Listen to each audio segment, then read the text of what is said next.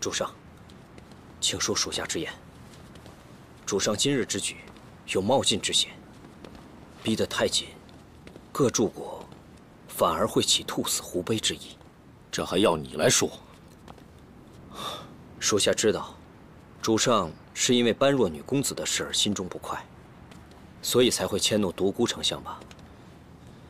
您有气，尽管责罚属下就是，属下绝无怨言。但还请主上务必要以国事为重，切不可操之过急啊！他若不在我身边，我要这霸业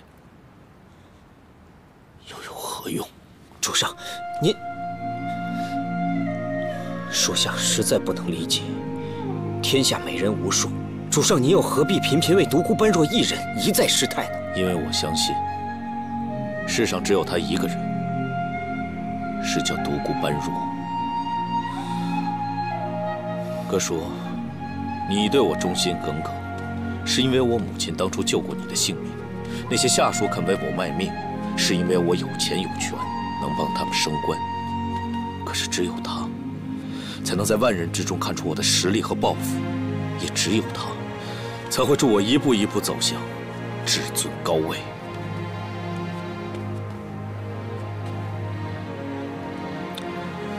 你知道我是什么时候喜欢上他的吗？属下不知。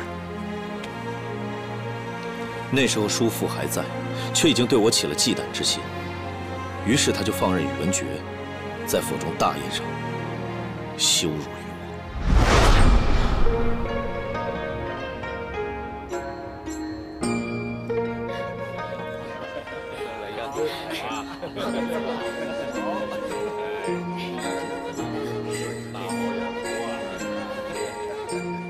爹，你看，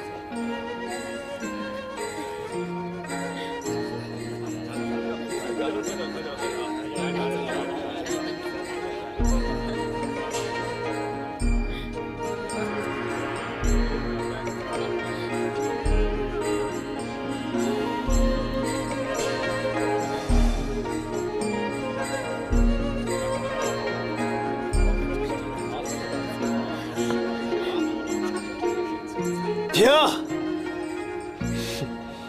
每天都是这些曲子，本王早就看腻了。阿虎哥，阿虎哥，阿虎哥，来呀！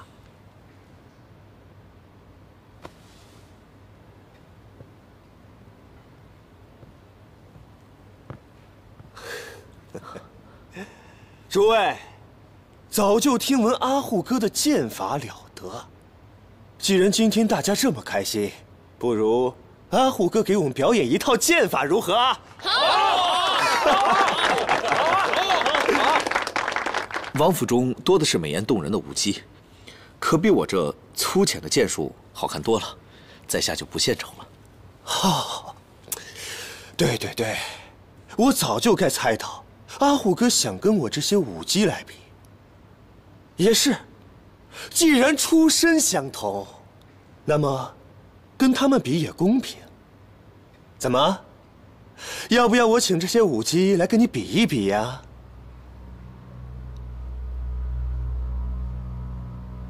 啊？不必了。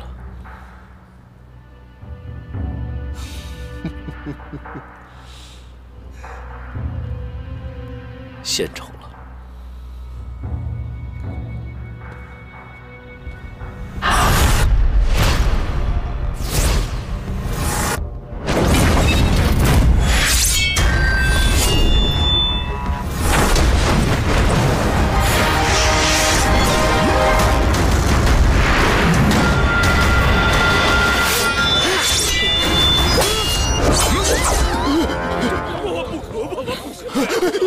来人！谋逆！给我抓起来！王爷，这样不妥。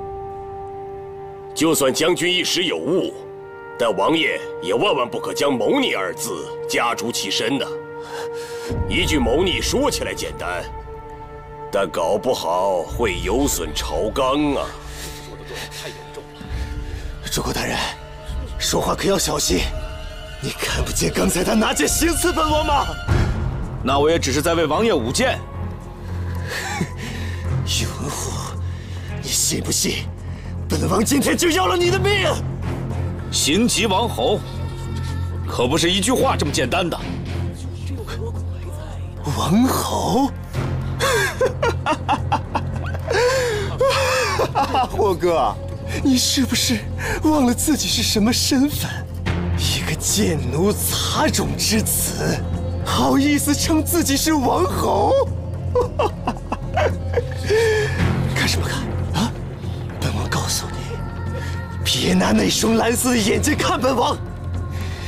你是不知道，本王每次看见你那双蓝色的眼睛，想起来还要和你称兄道弟，本王就没来由的恶心。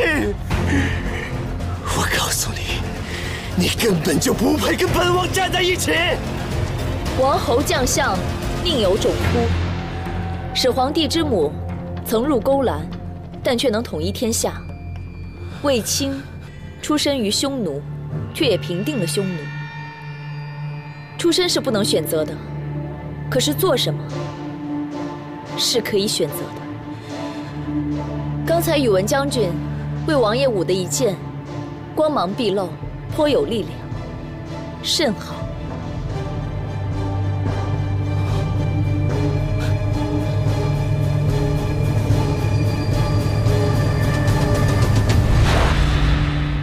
当时整个房间里的人都鸦雀无声。那会儿，他真的是让我惊艳不已，到现在我还记得。早知如此，属下实在已经发生了，就不用再提了。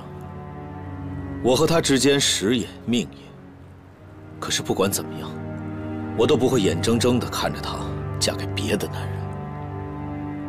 哼！独孤信老谋深算，敢拿自己的性命做担保，保住各诸国手中的兵权。可是那帮老鬼，真的会那么忠心耿耿吗？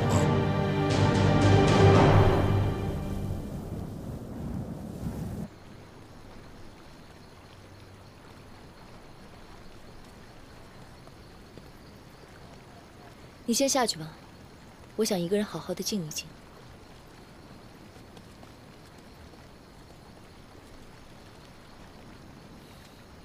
怎么了？有话直说。奴婢担心。有什么好担心的？事情至此，该怎么样便怎么样。现实推着人往前走，我没有任何抱怨，也没有委屈。奴婢担心姑娘难过。虽然奴婢不知道情深情浅，但起码看得出，太师对姑娘您……好了，别说了。世间所有的男女，会因为相爱而在一起，而那些分离的，并不代表不爱，只是不能相依而已。那奴婢告退，夜深路重，望姑娘早点回屋。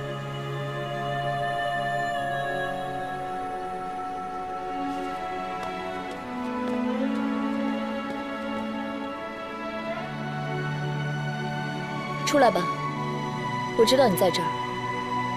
现在只有我们两个人。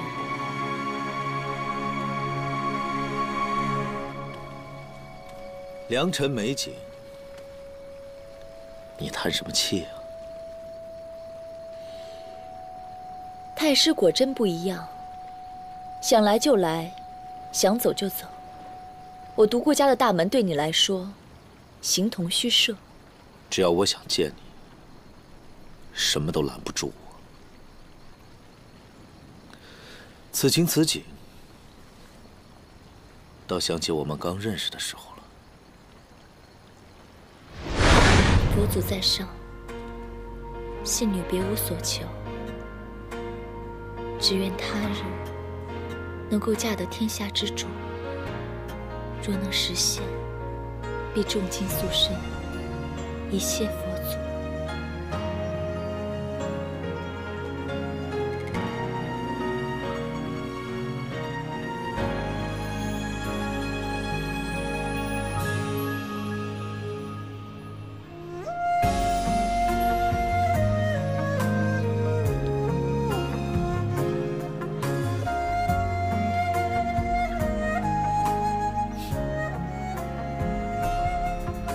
愿他日得驾天下之主。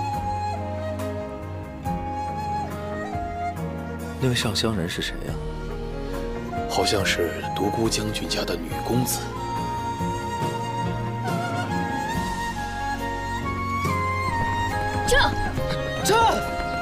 这。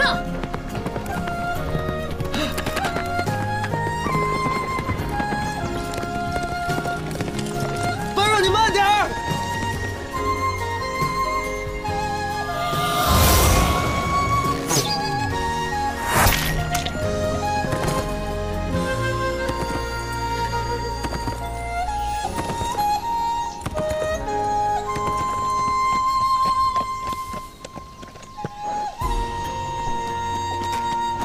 般若，你怎么不等我呀？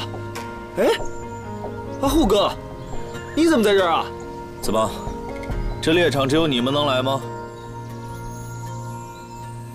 这位女公子是？啊，这位是独孤大将军家的大小姐，叫做独孤般若。般若，这位是大将军宇文护。般若女公子安好。大将军安好，你们兄弟俩好好叙旧，容我先走一步。怎么，刚输了我一场，这会儿就要走啊？女公子手上的剑不会是花架子吧？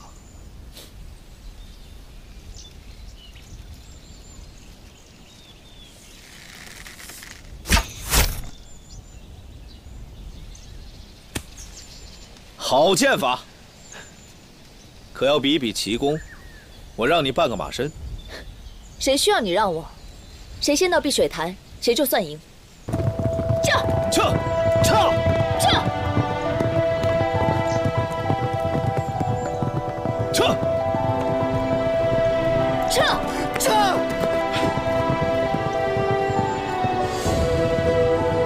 好，这么多年了，我还是第一次瞧见可以和我并驾齐驱的女子。撤！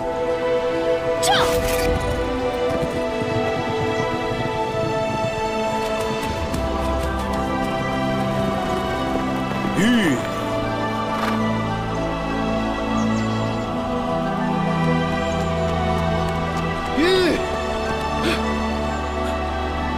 你们俩在干嘛？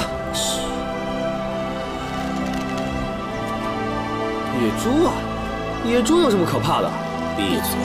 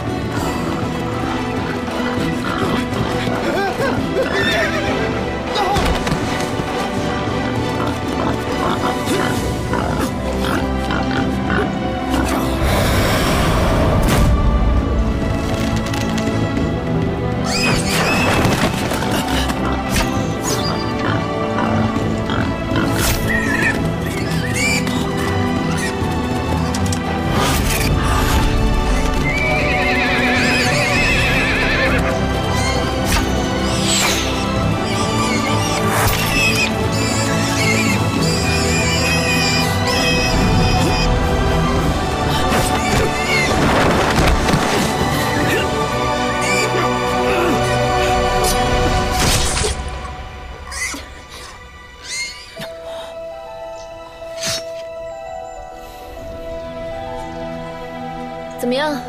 不是花拳绣腿吧？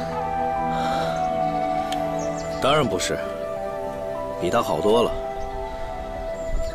天底下女子我见多了，可从没有见过你这样的。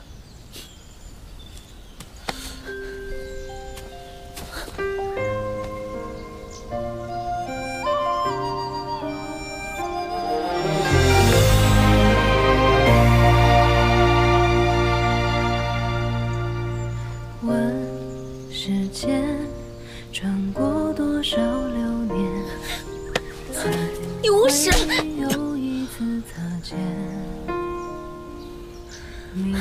哎，你丢下他不管了吗？那是你们宇文家的事情，与我无关。可是我们好像刚刚才缠绵悱恻完，你就丢下他不管了吗？我刚才不过是被狗咬了一口，怎么就算是缠绵悱恻了？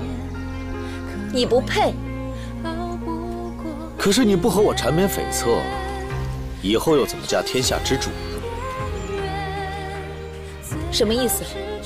那天在寺里，你对菩萨求的话，我都听到了。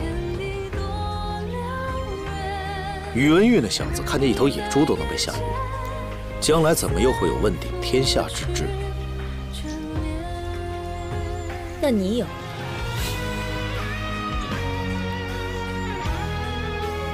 要是没有，我哪敢来惹你呀？刚才我吻你的时候，你对我有什么感觉？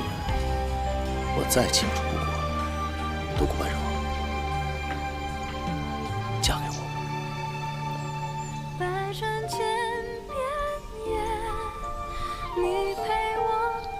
宇文护，你是很有魅力，没有错。但不至于把我独孤般若迷得团团转。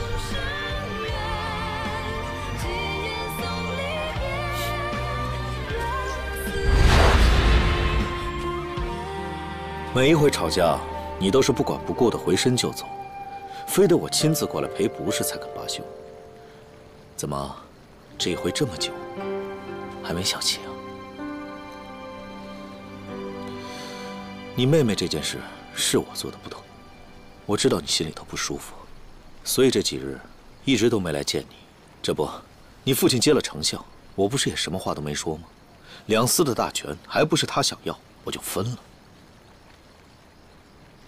如今家路的伤也好了，你气也出了，眼看着你妹妹就要说亲事了，就别生我的气了，好不好？你瞧瞧。我手上这伤，到现在还没好。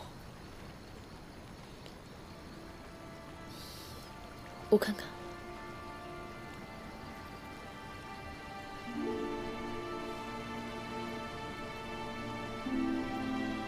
我的心更痛。你也瞧瞧。宇文护，有些事情既然发生了，那就抹灭不去。事情现在变成这个样子，我爹无论如何是不会让我们在一起的。我们以前说过的那些话，就算了吧。我们这么久的情投意合，说算就算了。之前说好的千秋霸业也就算了。般若，没有我，你怎么圆你的独孤天下的梦？你怎么做皇后啊？这就不用你管了。我要是再不管，只怕你要和宇文玉勾搭上了吧？这些天宇文玉没少来你们家吧？他好像送了不少东西给你。前2天你还偷偷密会蒋太医，确定宇文觉生育困难一事。般若，你这算盘打得可真紧。你觉得我会眼睁睁地看着你嫁了宇文玉，然后去帮他夺那个帝位吗？既然你都知道了，那以后我也不需要跟你隐瞒。记得我告诉过你，不许伤害我的家人，而你却没有管好自己的手下。所以，不要怪我。这件事情发生之后，我很明白，虽然你跟我是一条心，但是你的下属并不是。否则怎么明知道我们的关系，他还敢去绑架伽罗？你敢说这件事情，他们完全没有告诉过你吗？至少，你曾经默许他们伤害我爹。你这个人真的太毒了，容不得一丝的为傲。所以。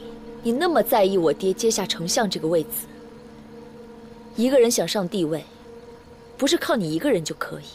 你告诉我，满朝文武百官当中，有哪一位是你真正的盟友？而我，拼了命的希望把你跟我爹的关系搞好，让我爹帮你一己之力。现如今呢，造成这个局面的人，是你自己。要征服天下，我自己一个人就够了。根本不需要什么盟友。那你又何必在意我嫁给谁呀？独孤般若，我告诉你，无论你说什么，我都不会眼睁睁看着自己心爱的女人嫁给别人。要是你父亲敢嫁了你，我就杀了他；要是宇文玉敢娶你，我也杀了他。你会的，就只有这一招。独孤般若。你以为我当真不敢对你下手吗？啊！有贼啊！有贼啊！抓贼了！有贼啊！太师大人，你要不就快，免得一会儿来人了，你就跑不掉。你就仗着我喜欢你。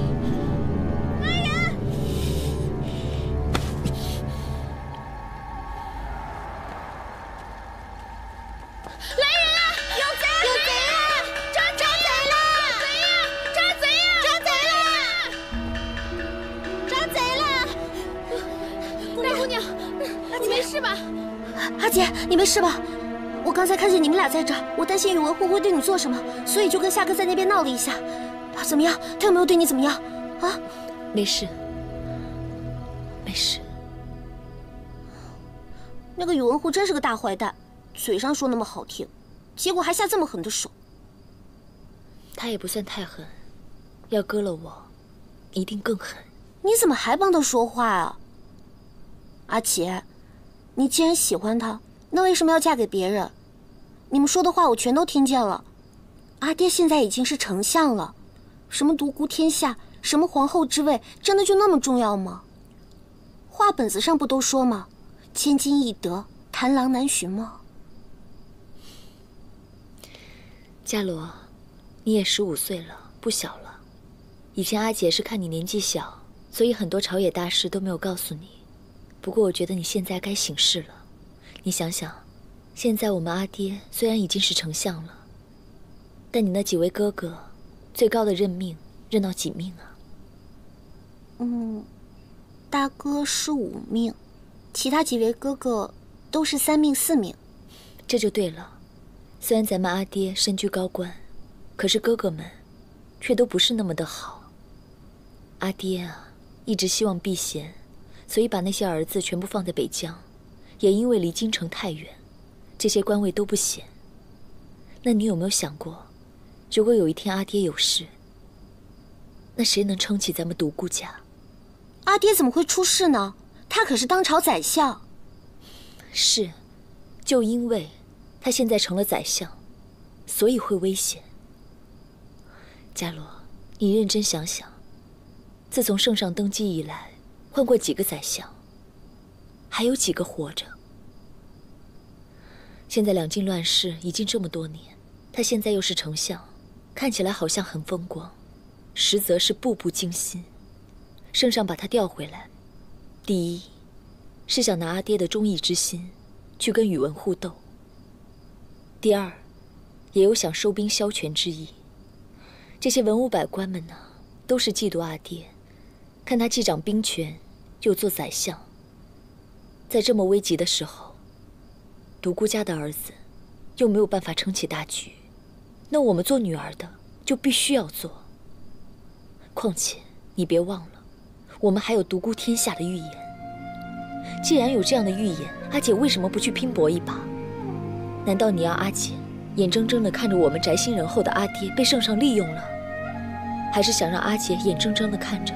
咱们100年独孤家，像尔朱家、袁家那样，一朝就从云端跌入尘泥。阿姐也很想跟宇文护在一起，是真心喜欢他。不过，跟独孤家比起来，他就没那么重要了。跟我们独孤天下比起来，他更不重要。 你呀，也该长大了，很多事情真的是需要好好思考。你为什么不想想，宇文护的手下为什么敢背着阿爹抓你？还有，阿爹为什么不让你跟阿雍走得太近？又为什么阿爹现在这么着急的把曼陀嫁到陈留郡公家？还有为什么那杨坚进城要把事情搞得这么沸沸扬扬？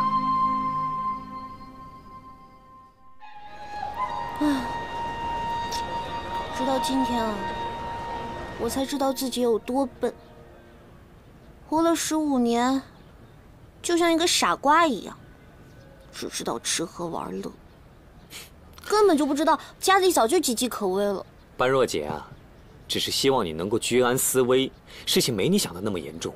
要是真有什么事情，就凭我们俩的交情，我一定会尽力护着你的。可我阿爹才不希望我跟你交情好呢。你也看出来了，虽然我是个王爷，但我身木微贱，一无实权，二无实职的。皇兄更是从小就不喜欢我，你又是你爹的掌上明珠，他当然是不愿意我们在一起了。哎，你别胡说八道，朝政上的事情跟我没有什么关系啊。你放心，阿爹不让我见你啊，我就偷偷的见你，不管是在这儿还是在祭祀院都好。真的，一言为定。当然了，我们是好哥们儿嘛。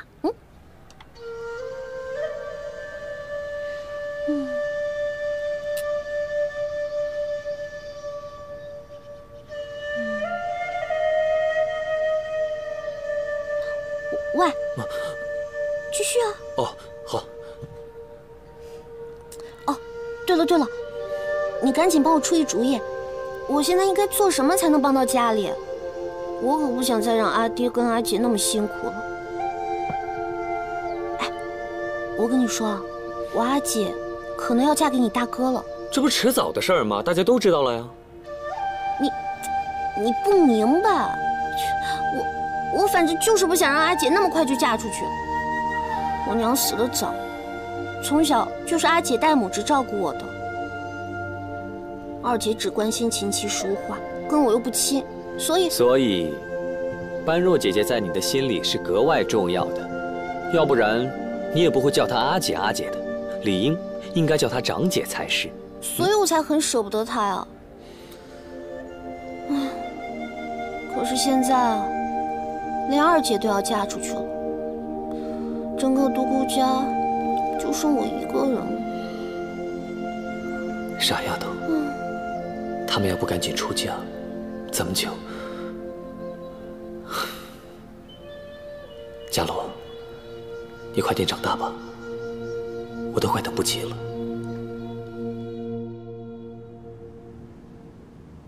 你们这帮狗奴才，刚刚在朝堂之上，为何没有一个人帮朕说话？我让你们说话，我让你们有什么用？阿兄，你这个贱种，为什么不说话？为什么不说话？我让你说话！住手啊，圣上！辅成王是您的亲皇帝，再有什么错也不能在宫里动私刑。要是打坏了他，宇文护知晓说您不重孝弟之义，您就麻烦了。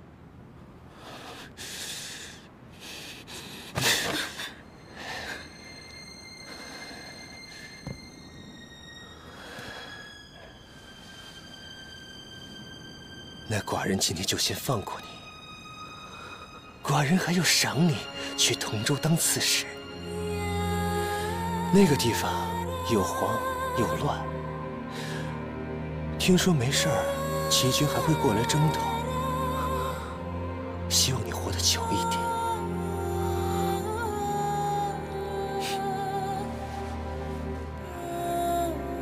传旨，陛下，册封辅成王为大将军，出镇同州，即刻启程。是。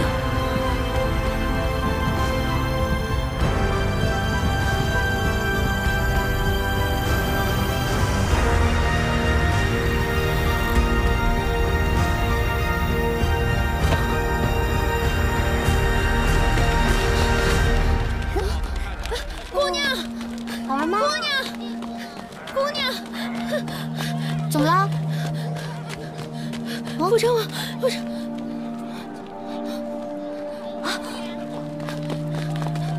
你慢点，姑娘。殿下，都给你打成这样了，圣上还让你去同州那么远，连一辆马车都不给，是不是太过分了？不碍事，无妨。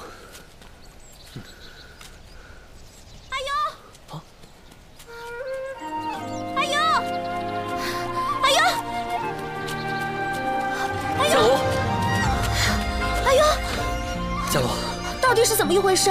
圣上怎么会突然打你，又把你贬去同州呢？不碍事的，你又不是不知道，圣上他一直就不喜欢我。不行，我要去告诉阿爹，让他叫圣上收回旨意。哎，别去，佳罗。独孤丞相已经为国事操劳，不能让他得罪太师，又得罪圣上。可是你身子这么弱，同州又那么乱，要是万一……不会的，我现在身子比以前好多了。再说了，哪个男人不想征战四方，做大英雄大豪杰？我现在好不容易有了实权，你应该为我感到高兴才对啊。好，佳罗，下一个好不好？而且走之前能见到你，我真的是什么遗憾都没有了。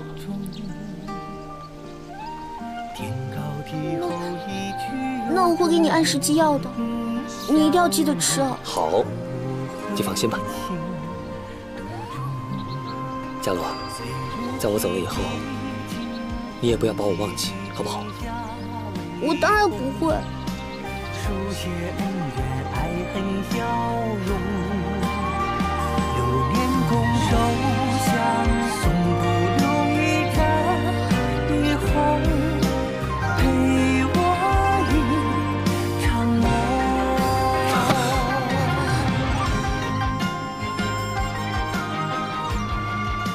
佳罗，本来我想等到你16岁及笄的时候，我才告诉你的。可是我现在都不急了，我喜欢你，我一直都喜欢你。你不要说话。我知道这件事情对你来说太突然，你现在什么都不要做，唯一要做的就是平平安安的在京城等我回来。等到我凯旋归来，就算是圣上，他都不敢随意欺侮我。我一定要扬眉吐气的娶你过门，好不好？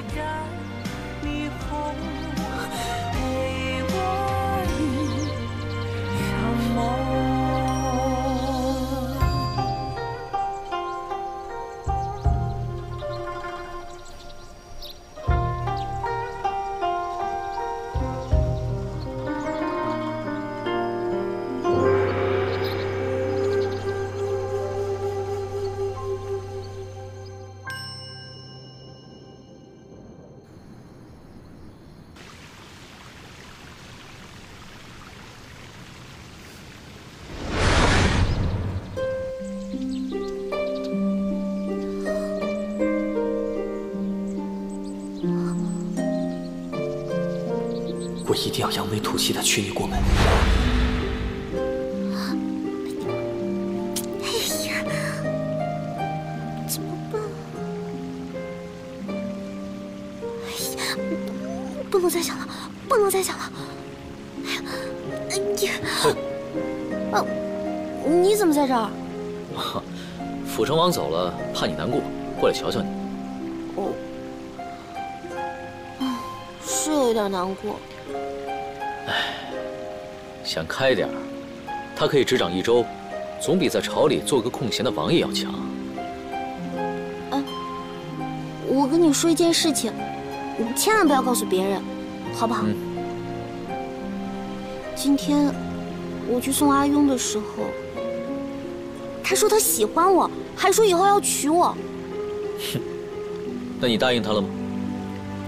那种情况，不答应能行吗？那你喜欢他吗？有点吧，我只是觉得，他突然间就这么走了，同州又山高水远的，我都不知道哪年哪月才能再见到他了，心里就空落落的。那你想二姐的时候，心里头也跟我这样吗？差不多吧。好吧。那就算我喜欢他好了，以后嫁过去，我还可以做个王妃，反正是超嫔，见到别的命妇也不用行礼啦。你呀，还是小，什么也不懂。那你要是觉得我说的不对，你就告诉我呀，别老说你还小，你还小的，我最讨厌听这个了。哎，对了，我再问你件事情，你觉得圣上是好人吗？如果他是个好人，那他为什么要对阿庸这么坏？明明知道他身体不好，还要把他赶到那么远的地方去。可如果他是个坏人的话，阿爹又为什么要那么帮他，甚至不惜为了他得罪宇文护？这个不太好解释。我知道，我也就只是想要说说而已。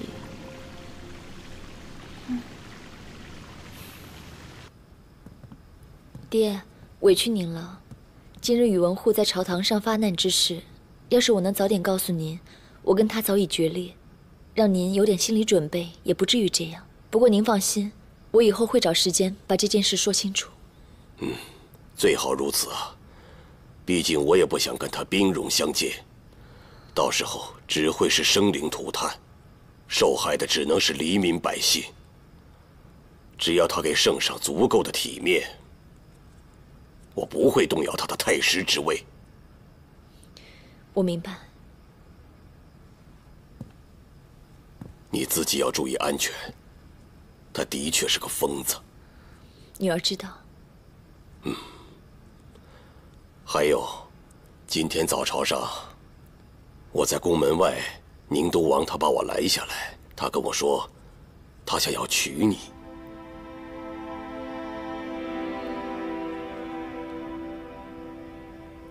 你真的愿意嫁给他吗？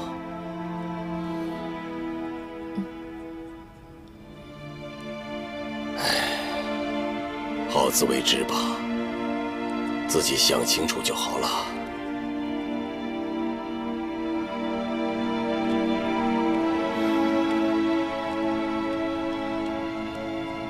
公子抱病过来探望，本意感激不尽，只是现在已经是亥时了，我们姑娘已经休息了。哎呦，忙得连时间都忘了。没事，我明天再来看他。公子请慢走。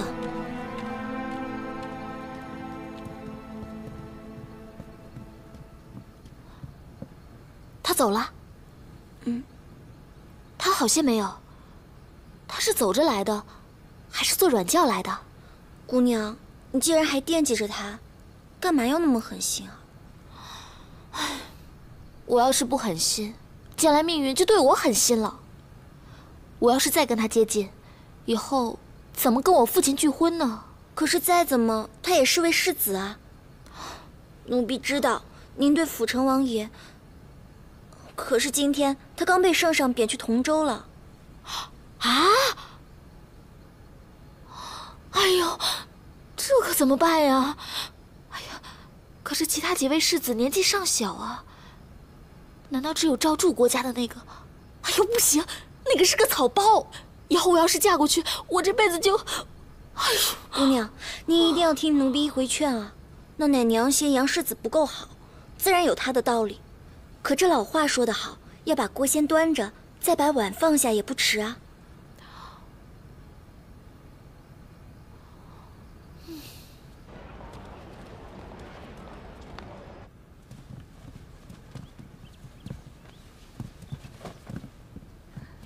还是让妾身来吧。不必了，你身子弱，还是先歇着吧。主上，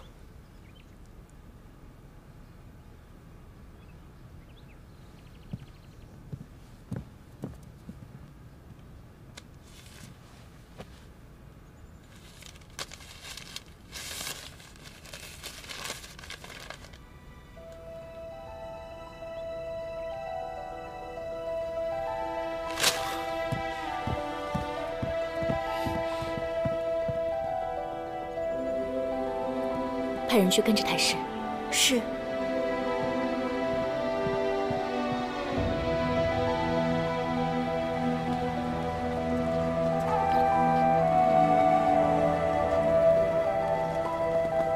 阿姐，阿姐，你不会真的要去吧？哎呀，不行，我不能让你一个人去。他要是万一再抓你脖子怎么办啊？那你想怎么样？我陪你去。啊？哎呀，你放心，我保证，我绝对不会偷听你们说话的。大不了我就带着夏哥一起在门口等着。要是有什么紧急情况的话，我还可以接应你啊。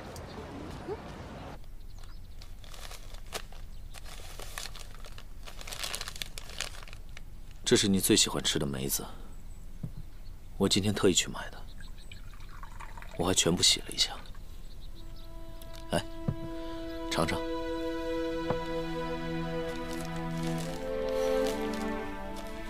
你又何必如此？那要不然我能做什么？今天早上，我亲眼看到宇文玉拦着你父亲求亲。难道你希望我一剑杀了他吗？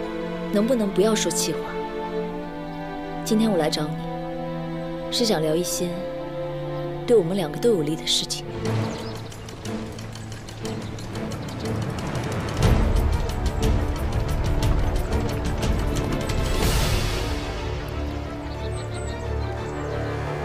姑娘，怎么了？那边那个人好像有点不对劲儿。没什么不对的呀。刚才我们在这儿停车的时候，他就在那边鬼鬼祟祟、探头探脑，可是后来又走了。现在你看，哎，杜大人，他来干嘛呀？郡主，杜大人来了。郡主有何吩咐？清河郡主，不行。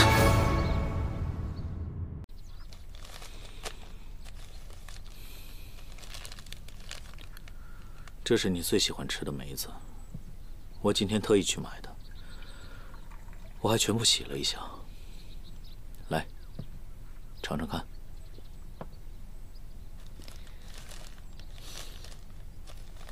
你又何必如此？那要不然我能做什么？今天早上，我亲眼看到宇文玉拦着你父亲求亲。难道你希望我一剑杀了他吗？能不能不要说气话？今天我来找你，是想聊一些对我们两个都有利的事情。讲吧，我洗耳恭听。不需要话中带刺。我真的希望，就算我们两个不能在一起，也不要搞得两败俱伤。我可以很清楚地告诉你，我不会爱上宇文玉。我要的只有皇后之位而已。你为什么就不能放下这些旧事，大力的支持我呢？我可以给你保证，只要你不阻拦我，以后不管是我或者是我父亲，都不会与你为敌。就算之后宇文玉登上了皇位，你一样是权倾天下的太师。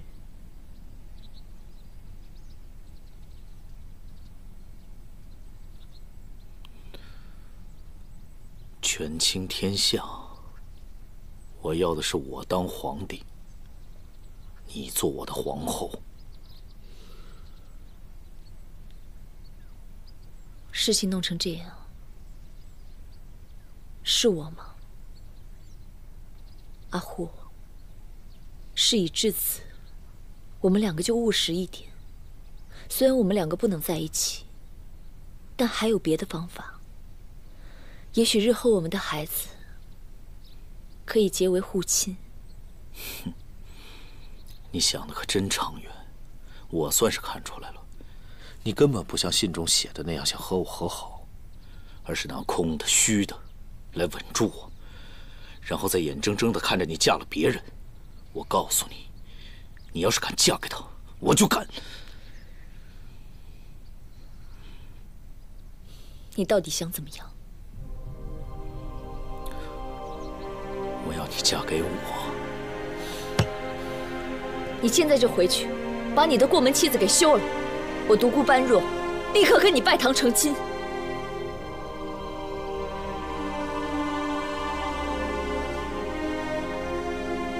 做不到的。你对我的情，不过就是如此而已。你舍不得休了他，因为你舍不得他们袁家前皇室给你的大力支持。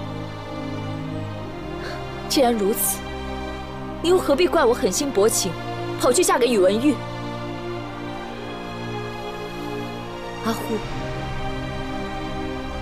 我们两个最爱的不是彼此，是权力。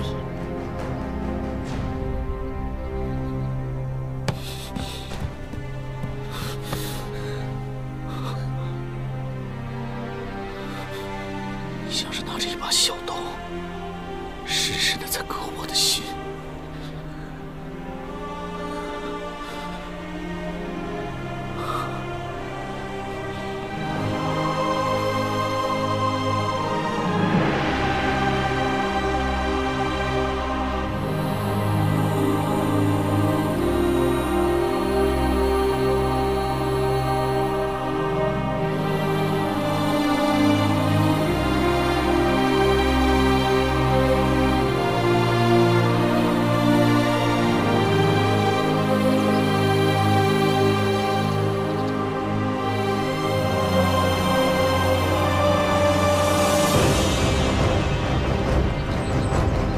停下！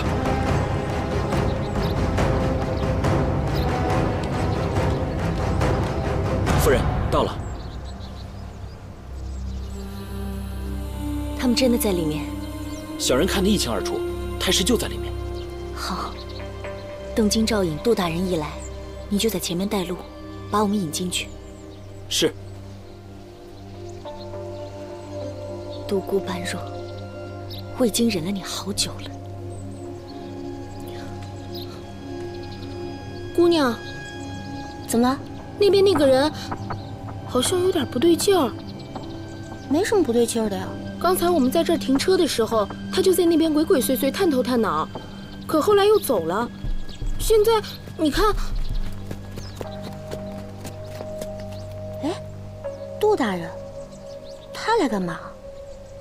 郡主，杜大人来了。郡主有何吩咐？清河郡主，不行！我家亲随也是偶然发现，偷窃妾身家传之宝之人，竟然藏在这酒楼之中，所以才请大人冒昧前来。下官愿为太师郡主略效犬马之劳。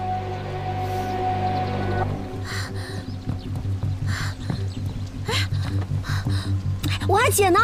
干嘛？清河郡主带着金兆尹一起来了。还请大人速速抓捕恶贼，将先帝所赐宝物尽快归家。主上，主上，主上，怎么了，伽罗？阿姐，不好了，清河郡主带着人来抓你了，他已经到门口了，他带着金兆尹一起来的。怕什么？他又能拿我怎么样？哎呀，太师，郡主这么做明显是想把事情闹大，到时候你是不会怎么样。可是我阿姐要是被别人看到跟你这样在一起，那她的名声，我们独孤家的名声全都完了。这下怎么办才好呢？哎，有了！从现在开始，你们都听我的。姑娘，姑娘，贼在哪里？怎么回事？杜大人，您来此有何贵干啊？和太师人呢？太师？什么太师啊？这儿没有太师啊，只有我们家姑娘一人独自在此饮酒。这不是丞相大人家的妻女公子吗？杜大人，难道我们家姑娘在此饮酒，还犯了什么律法不成？这位夫人是？郡主，你看此房内除了独孤女公子外，别无他人。你看，多半是那贱奴看错了，才惹了你白跑一趟。好，人放心，回头我就把那贱奴舌头割了，喝个痛快。姑娘，大白天的就在室外饮酒作乐，还以为独孤家的女公子们多么有教养呢，真是丢人。拿酒。打扰。两位请慢走。表哥，拿酒。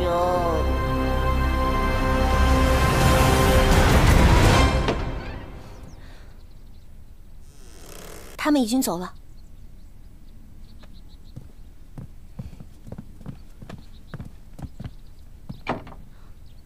阿姐，你要是想跟他说什么，就赶紧说清楚，千万不要再跟他牵扯在一起了。瞧瞧刚才那些，这都什么事儿啊？行了，我知道了，你们先出去吧。嗯。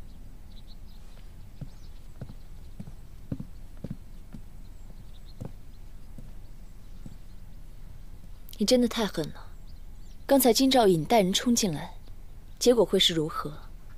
你倒好，最多多了一个风流的头衔，而我呢，除了身败名裂之外，还有可能拖累我们独孤全家。而我爹，很有可能因为羞愤而辞职，这很合乎常情。太师，你太会算了。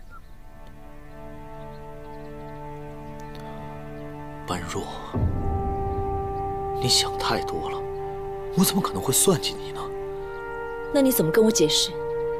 一直以来，像不存在的尊夫人，这么巧在今天出现，又这么巧的知道要在这儿找我，她这一出招，招招致命。般若，我知道你现在很生气，但是请你冷静想一想，如果我真的要算计你，刚才我怎么会和你一起躲在里面？只要发出一点声音，他们必然会知道。这件事情纯属意外，到底谁泄露了消息，我一定会好好查清楚。总之，我一定会给你一个交代。我要你交代干嘛？这件事情，主使只有两人，一个是你，一个是尊夫人。如果你落实之后呢？怎么？你杀了他？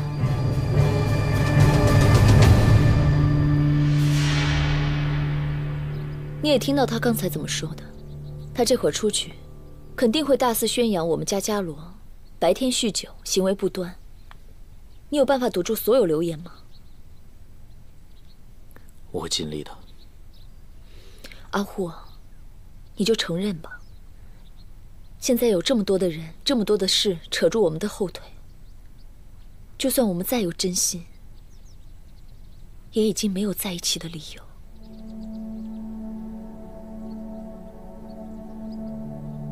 这一段感情，我比你还舍不得。我们两个情深缘浅，造化弄人。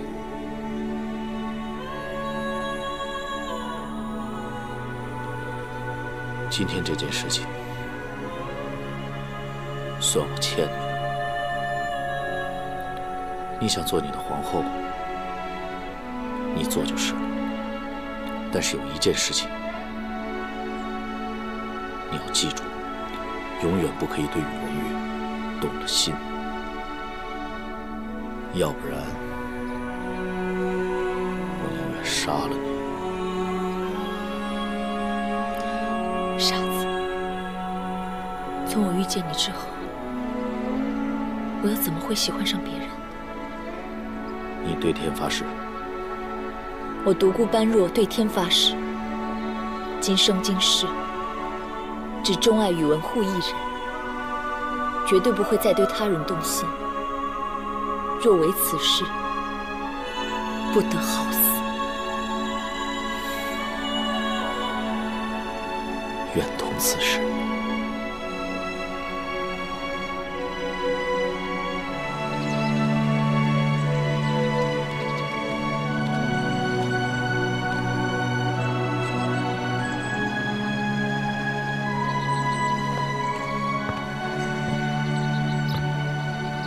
主上，那边替身已经安排好了。等夫人回到府中，她应该会听到您微服出猎后回城的消息。而且店铺和店主的那边，属下也已肃清，您随时可以离开。只不过，夫人那边似乎已经把伽罗女公子酗酒寻乐的消息散播出去泄愤了。郡主身体一直不好，今日出门着了风，从此病势沉重，卧床不起，也是情理之中。是，属下这就去办。从今以后，独孤家的事情你们都不要管了，多折腾几件事，让宇文觉失德无形，再把宇文玉的名誉给我打出来。主上，您的意思不会是？她想做皇后，就让她做好。反正古来守寡的皇后在家事情也不少。再说，与其强夺皇位，以摄政王身份迎娶皇后，恐怕更顺理成章一些。哥叔，你觉得呢？这阿姐，没事了吧？没事了。我想以后他不会再针对我们家了。那就好。佳洛，今天真的谢谢你，多亏你在。不过我看他那个夫人，肯定怀恨在心，我怕之后他会放出一些对你不利的流言。这有什么关系啊？他要放就放呗。只要你不再跟宇文护纠缠在一起，我这颗心啊，也就算是放下了。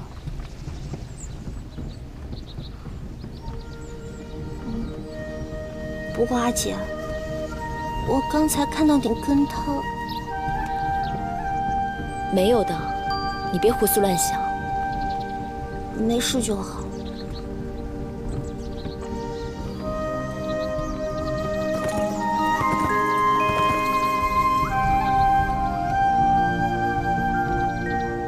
你真的打算嫁给宇文玉？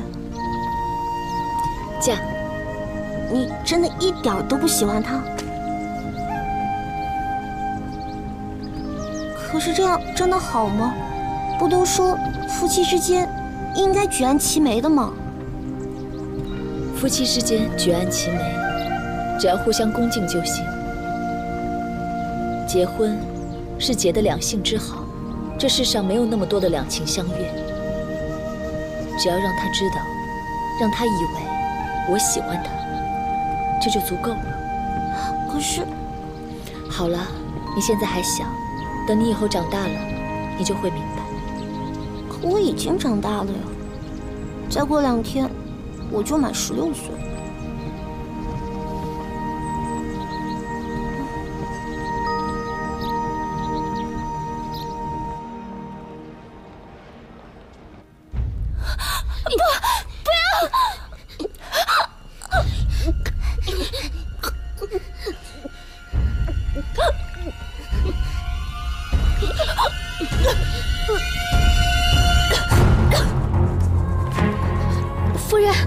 夫人，您没事吧？夫人，我不甘心，凭什么他要如此对我？阿莲在，据传，到处据传，我要让全京城的人都知道，他们独孤家的女人，个个都是无耻淫妇。是。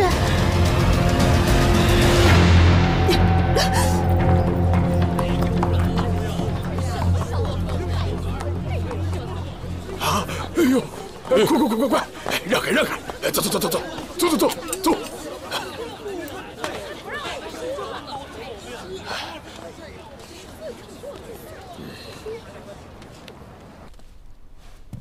跪下！一个未出阁的少女，居然跑到酒楼去跟人家喝花酒，还和别人烂赌啊！阿爹，你别听那些人胡说。你还不承认呐？京兆尹全都告诉我了。我不过就是喝了点酒，有什么奇怪的？你还有脸说？爹，我错了。既然知道错了，这么多天都过去了，为什么不来跟我承认？居然还花钱买通那些衙役来掩饰这些流言。哼，你把我们独孤家的清誉全都给毁了。哎，都怪我，这么多年征战沙场，对你疏于管教，你让全天下的百姓如何看待我独孤家？如何？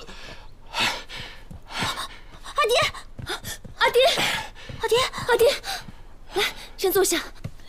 阿爹，小心伤了身体。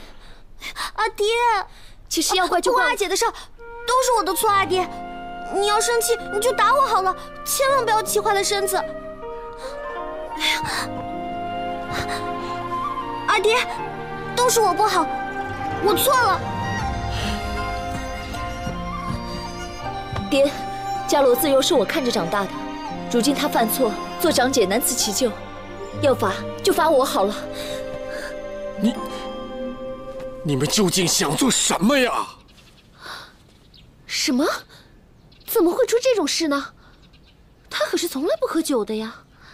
我听说，因为辅城王离京，这三姑娘心里难过，所以这才……哎呀，我可被他害惨了。越是名门贵族，越在意女孩家的名分。我本来还想应了林司马家的秋宴帖子，这么一闹，我还怎么见人呢？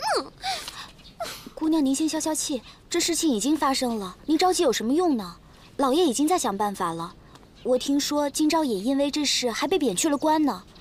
而且，姑娘，这林司马家那位公子，他虽然有位好爹，他也只是排行老二，将来也继承不了什么家业，他还不如杨世子呢。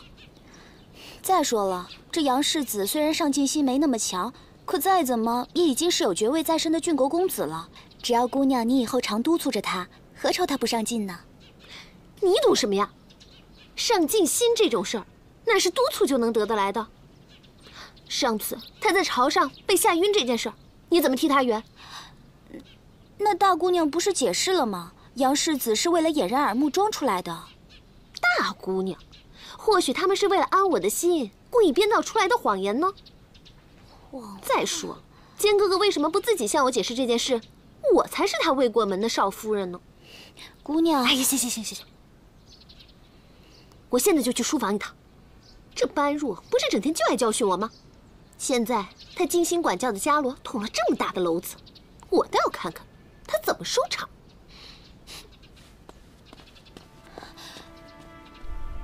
我要你据实的告诉我，那天为什么要去喝酒剧毒？我就是想去了，没有为什么。你还不跟我说实话吗？那天其实是我说就说，其实是因为阿庸突然走了，我心里闷得慌，所以才去酒楼的。不过我真的没有找过什么衙役。那些提妓们为什么会到处抓人呢？爹，其实那是因为宁都王看我不高兴，所以派人做的。爹，这过2天我跟宁都王的婚纸就要下圣旨了，这马上就要是一家人了。所以身为姐夫帮小姨子出气，这也未尝不可。阿爹，阿姐说的对，您别太往心里去了。伽罗毕竟还小嘛。你像他这么大的时候，可要比他懂事多了。阿爹说的是，伽罗毕竟马上就要16岁了，长姐之前对他确实太过放纵了一些。可是现在您常常在府里了，以后对他多多管教就是了。要我说呢，就应该让他吃点苦头，这样他才能长记性。说得对。你现在就给我到院子里去跪着，2个时辰之后才可以起来。爹，伽罗已经不小了，再不让他长记性，将来要是嫁人了，该如何相夫教子啊？快，听阿爹的话，到外面跪着去。快去，别让阿爹再生气了。快去。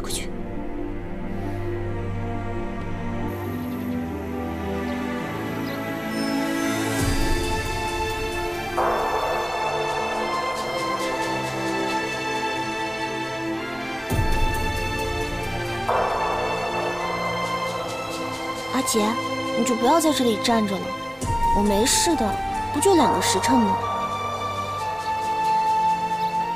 你都是为了我才这样的。好了，你是我阿姐，我不帮你帮谁啊？刚才我拉着你，就是怕你说漏了嘴。你说，要是阿爹知道了你跟宇文护还有清河郡主的事情，不得更生气吗？好不容易才跟他撇清关系了，就不要再扯上联系了。没白疼你。哎呀，你说二姐也真是，上回明明不都已经跟他和好了吗？干嘛还要给我上眼药？他这人就这样，你又不是第一天认识他，别往心里去。天这么热，肯定很渴吧？我帮你倒点水好不好？你先自己打着。好，很快就回来啊。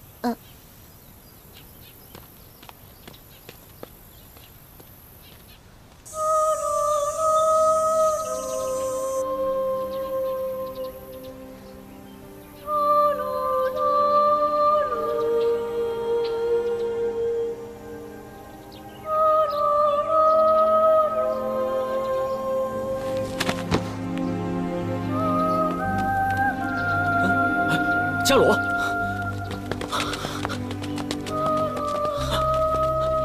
伽罗，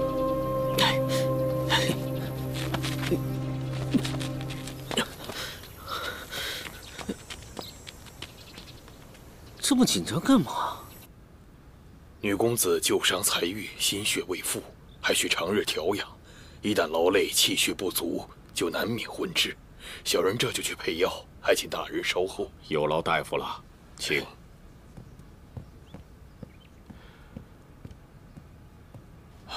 钱儿，刚才多亏你了。我府里还有几根上等的山参，我已经让郑荣去拿了。刚才都怪我多嘴，要是伽罗有个3长2短，我以后怎么向泉下的母亲交代呢？父亲，我愿意抄经3卷，为伽罗祈福。这件事，咱们也怪不到你头上，是我自己思虑不周啊。你要真为妹妹好，就别在这待着，去看看大夫配药配的怎么样。有劳长姐了。那我也陪曼陀去了。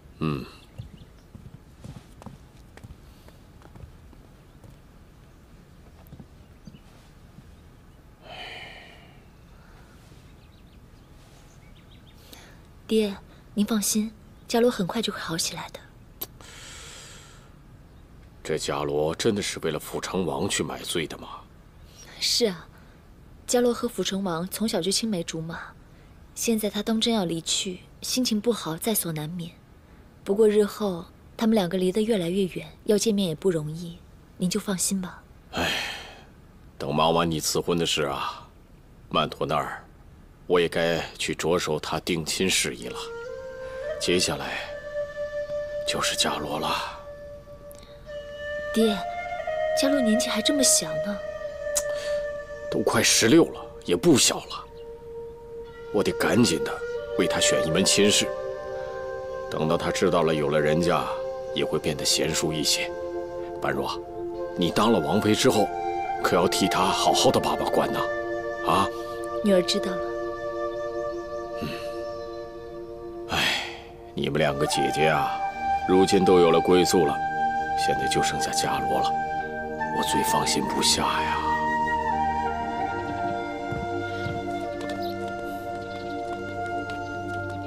曼陀，配药房在那边。配什么药？般若姐不是让我们去看着大夫配药吗？我又不懂，去了也白去。你那么关心伽罗，你去好了。你怎么生气了？那个南街最近开了一个蜡蒲馆，生意不错，要不今儿带你去尝尝？我跟你说，这家蜡蒲馆采取的脆香蒲法，腊月采的獐、鹿肉，这薄厚啊如手掌，脆如凌雪，保证你吃完了还想再吃，怎么样？你整天就知道钻研这些啊，就没点正事儿？我的正事就是娶你啊，你就是我的正事啊。曼陀，你怎么了？我钻研这些，就是为了让你觉得跟我在一起不觉得无趣吗？如果你不喜欢，我改就是了，你别生气啊。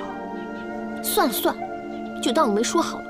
曼陀，坚哥哥，就因为我是庶出，从小到大我一直严格要求自己，千万不能被别人瞧不起。我练琴练到磨破了手，好不容易混到了琴棋书画样样通。你再看看伽罗，整天就知道玩耍，我看着也嫉妒。可我知道我没他那样的好命。如今你我2家要结2姓之好，我自然是希望你能够上进一些，而不是把所有的心思都用在旁门左道上。原来如此啊，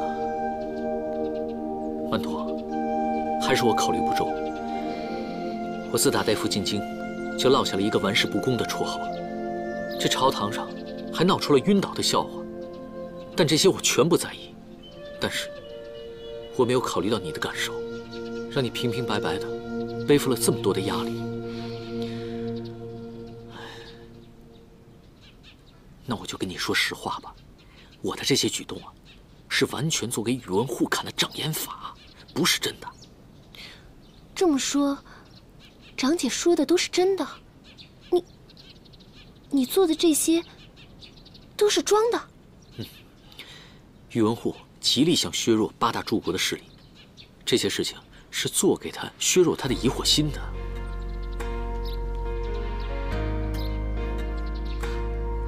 哎呀，你怎么不早一点跟我说呢？害得我这么误会你。这朝廷上尔虞我诈、机关算尽，我做这些不是怕你担心我吗？以后不会了啊。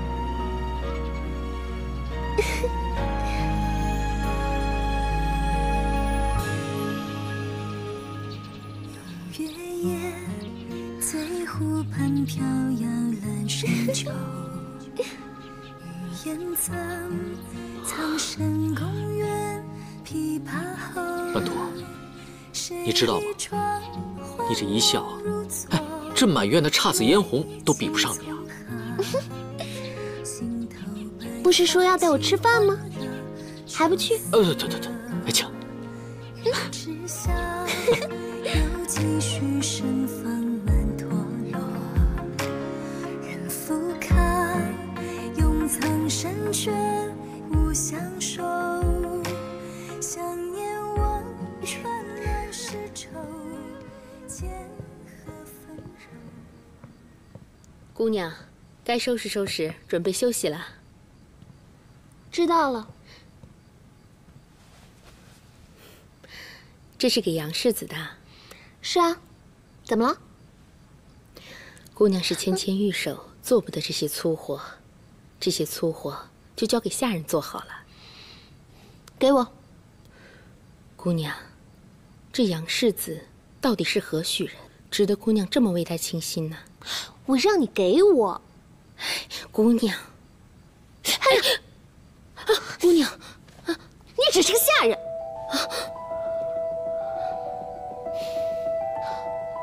乳娘，我知道，全府上下只有你对我最好，可你别忘了，我是主子。以后请你不要再动摇我对坚哥哥的决心。我知道，坚哥哥比不上宇文家的皇亲国戚，可是乱世之中，谁又能说得准呢？只要我跟他齐心，将来他一定会有所作为的。最重要的是，他是真心实意对我。如果娘亲泉下有知，一定不会责怪我的。你下去吧，下去。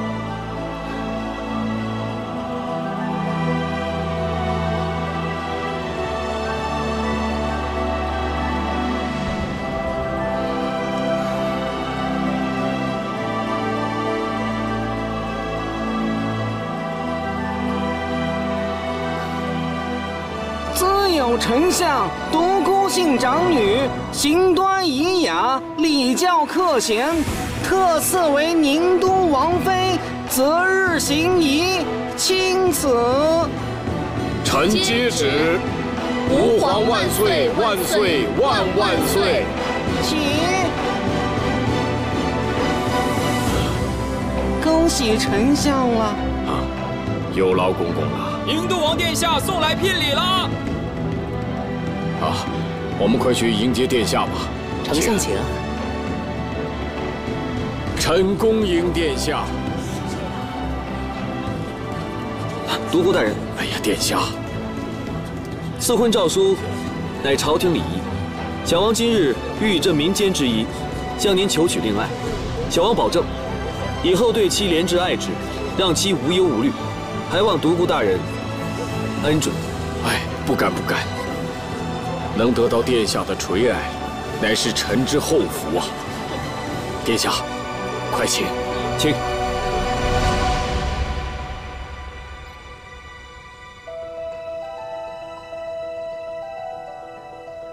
太师说，希望你别忘了当日的誓言，不许再带上别的男人送的簪子。殿下，你不能进！殿下，你们别再挡着我了，这是岳父大人特意开恩，让我来见你们家姑娘的。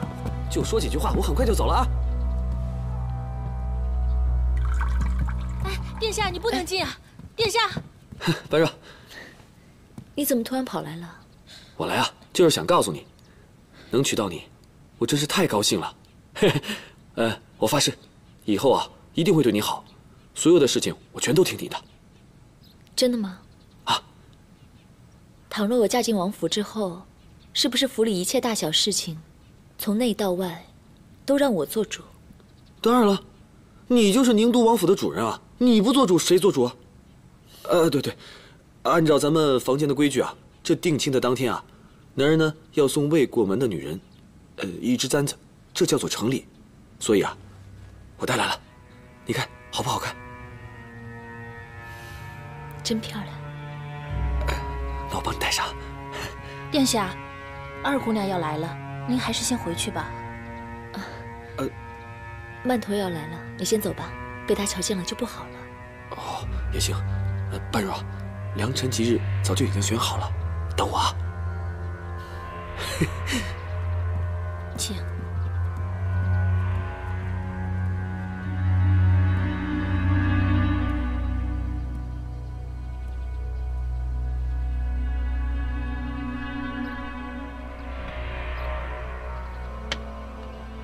告诉你们家主子，我答应他的事情不会忘记。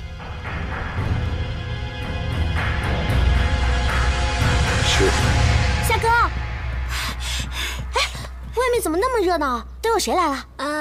朝中的三公、三姑、六亲，还有几位柱国大将军全来了。府里开了好几桌大宴，老爷把新得的驼峰都拿出来待客了。驼峰？哎呀，干嘛要把我关在屋里啊？我的病早好了，真讨厌，害我连驼峰都吃不成。哎呀，老爷这也是为你好嘛！你不想想，你现在的身体状况不能劳累。 这今天的赐婚宴呢，来来往往都是客人，你还是未出阁的女公子，确实不太适合露面。可是他们总不能不给我送驼峰过来吧？就让我这么干饿着？大姑娘吩咐了，你这几天只能吃清淡的。不香。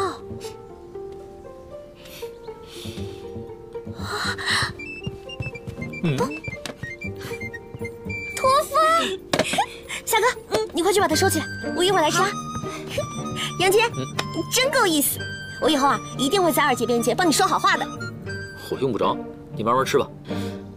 哎，今天太师没有来闹啊？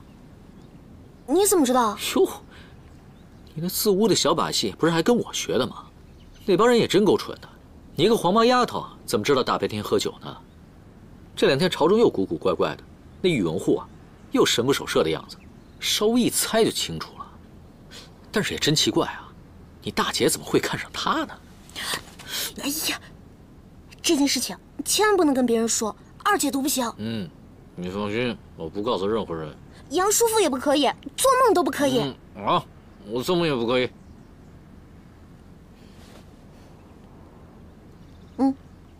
一言为定。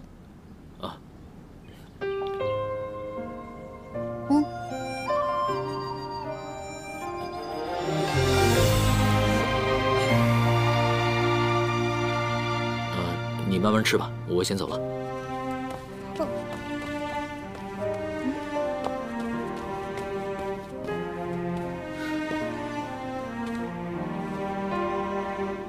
这丑丫头，也不知道等她长大以后，便宜哪家丑小子了。恭喜恭喜！多谢各位。我们8柱国里的女儿里边，就你们家嫁得最好啊！赵兄真是见笑了。这可不是。陇西郡公及世子到。老李也来了。李贤弟啊！哎呀，独孤兄啊！各位仁兄，大家好。李贤弟，今日是你掌上明珠的大喜之日，小弟了备薄礼，不成敬意，请笑纳。谁不知道，你老李是有名的大财主啊！你备点薄礼，拿得出手吗？哎呦，瞧你这话说的。哎，这就是我们侄儿。啊，这正是小儿成儿。我看圣上召诸位柱国进京了，所以才带着他出来见见世面。孩儿，给各位叔伯见礼。给独孤伯伯、赵伯伯，还有各位，请安了。免了，快免礼。果然是一表人才啊！真是像极了李贤弟你啊！不知道现在是在读书呢，还是在习武啊？啊，小侄师从关中大儒韦先生修读文史，偶尔也练习骑射。嗯，很好，文武双全呐。聊作表里。哦，这就送上玉佩了啊！哎，我说二位，要不趁着今天这喜庆劲儿，你们二位也结个亲家。不是还有个老三没嫁吗？哎，2个柱国结亲，这不门当户对吗？啊，你们说是不是？好，各位大人，我们请屋里坐吧。好，走，请。好。好吃。姑娘，你慢点吃。三姑娘啊，怎么了？老爷让三姑娘出去拜见几位世叔世伯，还特意吩咐收拾得齐整点儿。好，知道了，马上就过去。姑娘，我去给你准备套衣服。大喜的日子好不容易出去露回面，我们自然得精心打扮打扮。阿爹，快见过李叔叔。见过李师叔。这就是小家龙啊！是啊。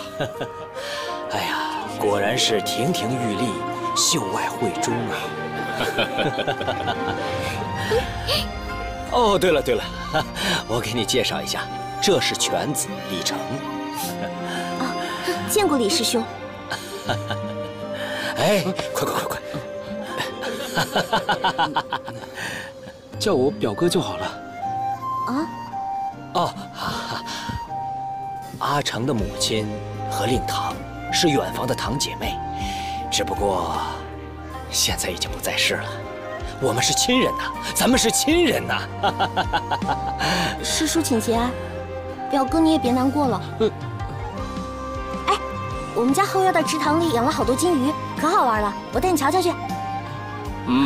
是啊，小罗，你就替我做回主人，好好的陪陪你李家表哥。是啊，快去吧。走，快去！你们看呢？哎，这不天造地设的一对吗？有眼光啊你，真有眼光！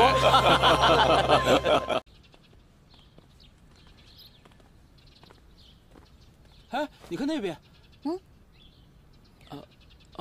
我说那个亭子，我们家好像有个差不多的。那个亭子啊，是我娘还在的时候建的，听说工匠也是从家里带来的。哎，说不定啊，你们家的亭子也是崔家的工匠建的呢。也许吧。奇怪哦。怎么了？按道理来说，我们算是表兄妹吧。可为什么我们长得一点都不像啊？我长得随我阿爹。可是李师叔看上去那么年轻，看着跟你差不了几岁啊。这有什么好奇怪的？我阿爹可是比独孤伯伯年轻了差不多有10岁呢，不然我这个长子，怎么才比你大1岁啊？哦。哎，你带我去那边看看吧。好啊，我带你去看我的金鱼。走。哎呀，李贤弟啊，我记得你上回来已经是好多年前的事了啊。是啊，好久没有拜会丞相了，这次也算是有幸了。哪里。哎呀，独孤兄，你快瞧啊！好看吧？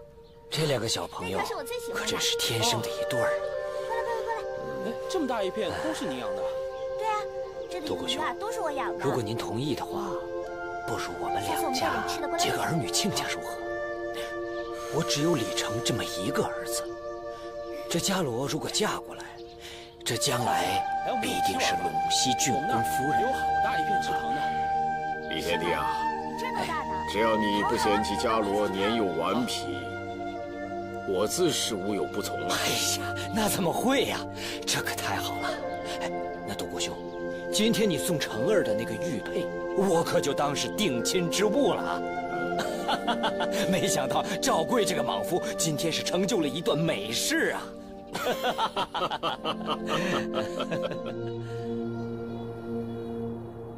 啊！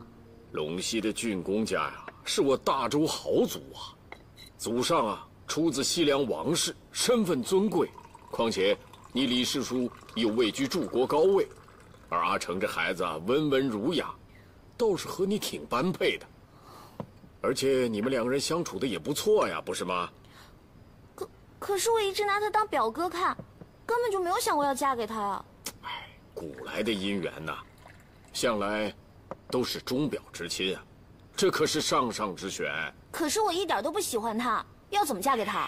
伽罗，那你讨厌他吗？他也挺好的，还送给我一只鹦鹉呢。那不就结了？你还记得我告诉过你吗？婚姻大事结的是两性之好，喜不喜欢倒是其次。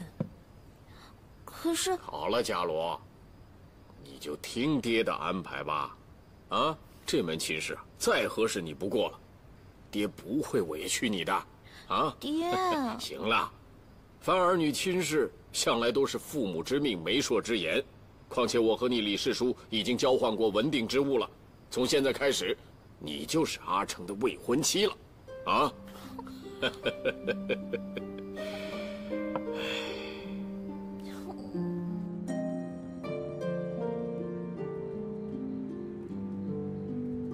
阿姐啊，怎么突然之间我就定亲了呀？着什么急啊？只是定亲，又没让你急着出嫁。你要舍不得这个家，就在这儿多待一会儿。我想阿爹啊，也舍不得你。不是这样的，我根本就不知道嫁给李成会是什么样子，而且我今天才是第一回见他呢。对了，阿姐，你明明知道我跟阿庸的事情，那你刚才为什么不告诉阿爹啊？你要真的那么在意阿庸，那刚才在阿爹面前，你为什么不提啊？伽罗，阿姐绝对不是乱打鸳鸯的人，但你要真的那么在意阿庸，阿庸离开了这么长时间，你有曾经为他茶饭不思、朝思暮想过吗？那倒没有，可是我也经常会想起他来啊。伽罗，那是不一样的。你要真的喜欢上一个人，你会恨不得跟他生死相随的。可是你没有，所以表示你跟阿庸就只是朋友之意，并不是两情相悦。那既然如此，你为什么不试试看跟李成呢？那你也说过你喜欢宇文护，可是你也没有跟他生死相随，而是嫁给了宁都王啊。如果有一天真的到了生死关头，我应该会选择跟他在一起。可我这不还活着呢吗？活着的时候，阿姐总是要替独孤家着想。伽罗，我也不瞒你，其实我跟宇文护已经谈好了，他不会阻止阿姐把宇文玉推上那个皇位。你呀，过了16年荣华富贵的日子，可是接下来，你真的得好好想一想，你可以替咱们独孤家做些什么。我一定要扬眉吐气的去你国。而阿成这孩子文文儒雅，倒是和你挺般配的。表示你跟阿庸就只是朋友之意，并不是两情相悦。唯一要做的，就是平平安安在京城等我回来。等到我凯旋归来，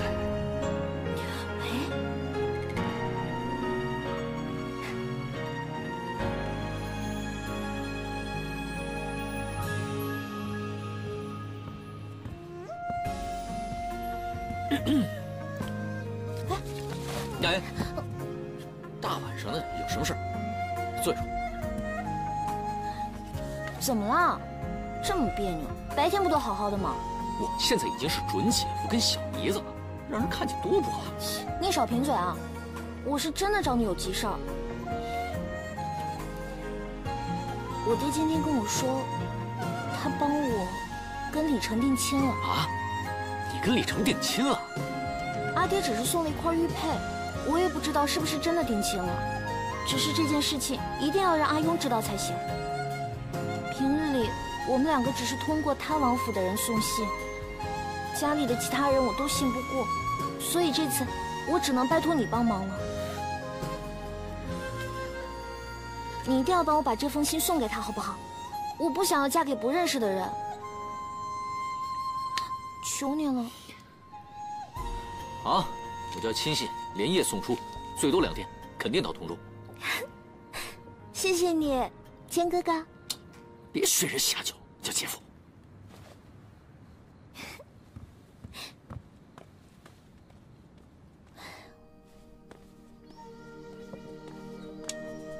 姑娘，你这大晚上的是去哪儿啦？我没去哪儿，只是我不想嫁给别人，所以就托人给阿庸捎了一封信，让他想想办法。那想到什么办法了吗？我也不知道，也许是跟他一起私奔吧。私奔？你要跟辅城王殿下私奔啊？哎呀，我也不知道，但是我答应过阿庸，要等他回来娶我的。那我要是食言了，岂不是不守信用？你还答应过殿下要嫁给他？对啊，不过阿爹还不知道。哎呀，我的姑娘啊，你这都做的是什么事情啊？我也不知道我自己到底在做什么。不过陆姐姐说过，自己的人生不能随便交给别人做决定，所以程表哥就算再好，我也不会就这样嫁给他的。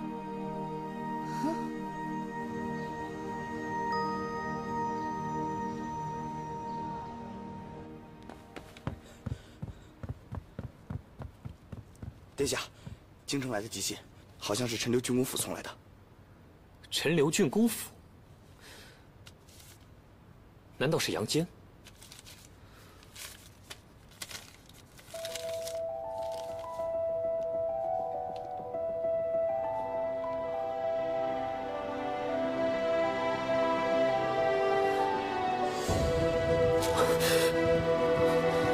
殿下，你要去哪儿？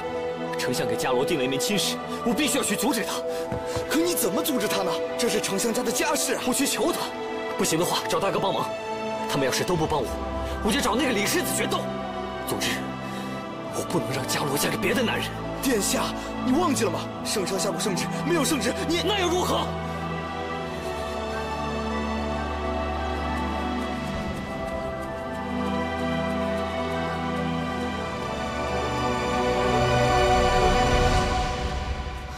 杨世子说的没错，你果然又偷偷来这里了。这里是同州到京城的必经之路，阿庸一定会经过这里的。姑娘，同州路途遥远，辅城王一时还回不来，我们先回去吧。这儿是风口，万一吹坏了可就不好了。如果生病了就可以不嫁给程表哥，那我宁愿生病。姑娘，夏哥，你说阿庸会不会根本就没有收到我的信啊？送信的人会不会把信弄丢了，或者干脆生病了？姑娘，你就不要胡思乱想了，我们先回去吧，好不好？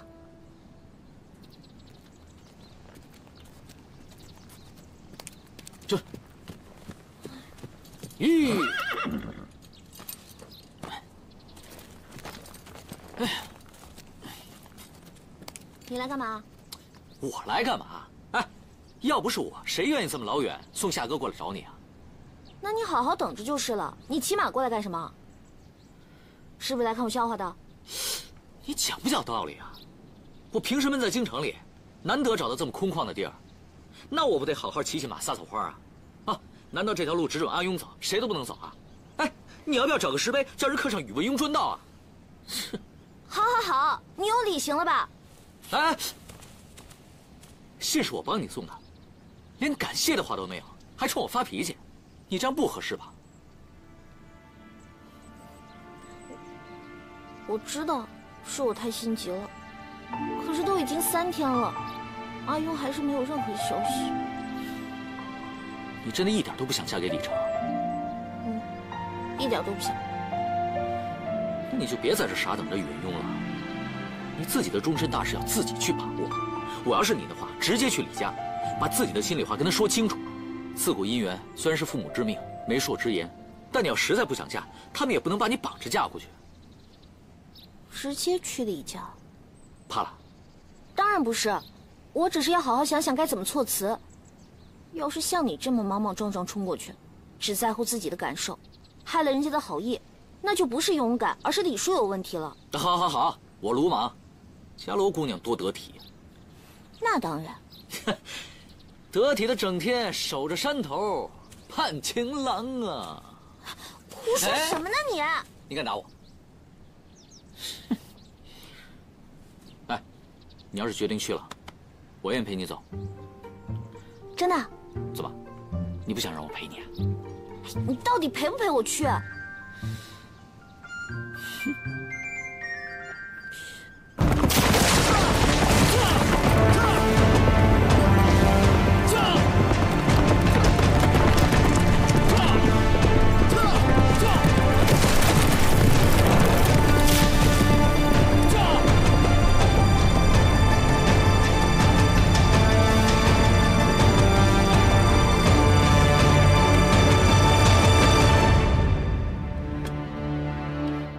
伽罗私自前来拜见，还请李师叔见谅。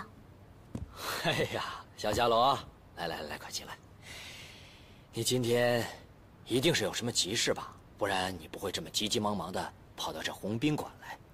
是，请李师叔，不，请表姨父见谅。伽罗自知才貌不佳，不堪与程表兄为配。婚约之事，不知可否能作罢？哦，啊，那倒也不是什么不可以的事情。这是伽罗，你能不能告诉我，你为什么不喜欢我们家阿成啊？程表哥他很好，可是我只见过他1次，怎么能够嫁给他呢？原来就为这个，那没关系啊。你们2个可以从现在开始慢慢的相处啊，等你们2个混熟了，我们才给你们2个人成亲，这可以了吧？那也不行，我还想多陪我阿爹2年呢，而且我还有很多其他的事情没有做。那还有什么事啊？我们家的祭祀院归我管，要是我嫁出去了，肯定得跟你们回陇西，那祭祀院的老老小小怎么办啊？还有我的如玉轩，我答应过别人的，要把它做成大周第1瓷器店的。而且，您肯定也不会希望您的儿媳妇儿总是在外面抛头露面吧？哎呀，伽罗呀，那这你可就猜错了啊！来，坐起来，我慢慢跟你讲。来，坐。伽罗，你觉得我们陇西公府是怎么成为富甲一方的大家庭的？我告诉你，那是因为我们李家人世世代代都善于经商。李成他很小的时候就打得一手好算盘啊！我可以跟你保证，你要嫁到我们陇西公府来，不出3年，他肯定会帮助你，把你的这个如玉轩做成天下第1。至于祭祀院的事情，可以先交给管家来打理。赈济百姓的金银，由我们李家来出就好了。你放心，我们李家现在最不缺的就是钱了。伽罗呀，世叔也知道，你这么一个小姑娘，突然跟你提到婚约的事情，你是有点紧张的。不过没关系，叔叔向你保证，你嫁到陇西郡公府来，你绝对不会觉得气闷的。你会很开心的。还有，你想留在京城多陪陪你阿爹，那也没关系啊。等到2年之后你们再成亲呢，那时候你也18岁了，正好啊。我不是。好啦，这李成啊，他真的很喜欢你。他昨天知道了和你定亲的事情以后，高兴的一晚上没睡着觉。你说他对你这么好，你真的忍心亲自告诉他说，阿成，我不喜欢你了，我不想嫁给你了，用这样的话去伤他的心吗？啊？哎，来，哎呀，趁着现在你阿爹呀还不知道你今天的举动，你赶快回家去。叔父向你保证，今天这个秘密我谁也不告诉。那好吧，那我先告辞了。好，我送你来。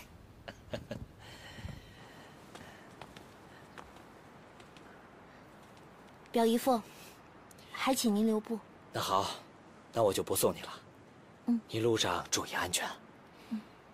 请吧。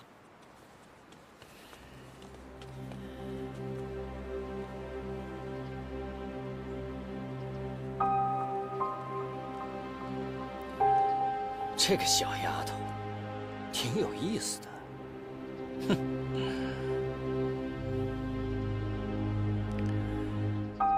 都听到了，过来。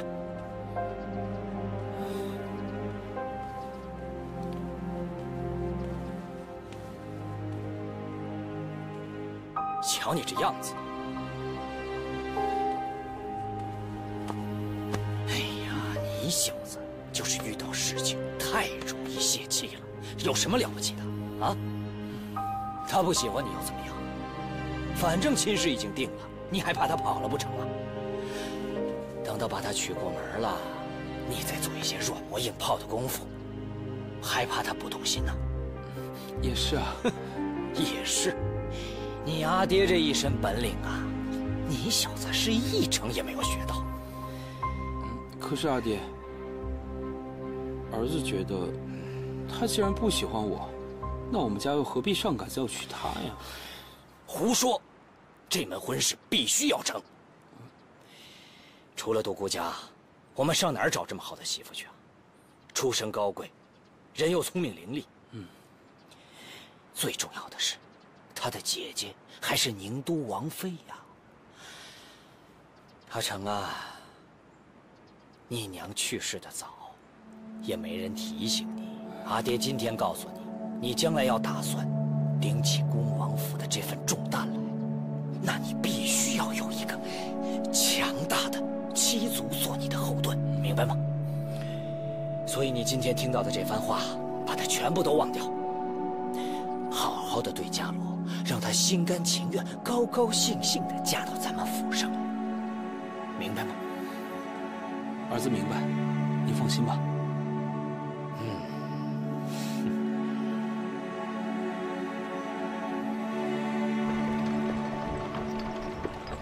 这个李师叔也太会说话了，3绕2绕，我根本就不知道该说什么好了。我总不能直接告诉他说说我跟阿庸已经有约了吧，这样也太驳他面子了。哎，没事的，信已经送到同州了，我想宇文邕啊，马上就会想办法的。你之前不是还说不要让我坐以待毙吗？现在为什么又让我等阿庸了？你看，你该做的都已经做了。如果我再怂恿你抗婚大闹，那我跟你二姐的婚事差不多也得被搅黄。你放心，我就算做出任何出格的事情，也绝对不会拖累你的。算你懂事。长大真烦。哟，你也有烦的时候。杨坚，你说，要是我们一直都长不大，就没有这些定亲、成亲的麻烦事，该有多好？哼，幼稚。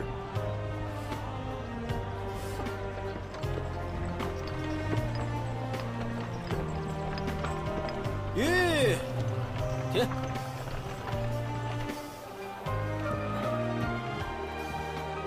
少主任，来。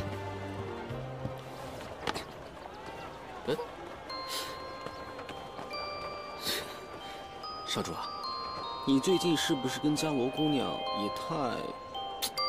瞎说什么呀？她是不想嫁给陇西郡公世子，想跟辅成王在一起，才会求我这姐夫帮她跑腿。啊，小的误会了，小的误会了。少主，你风光霁月，真乃一代俊杰。走吧。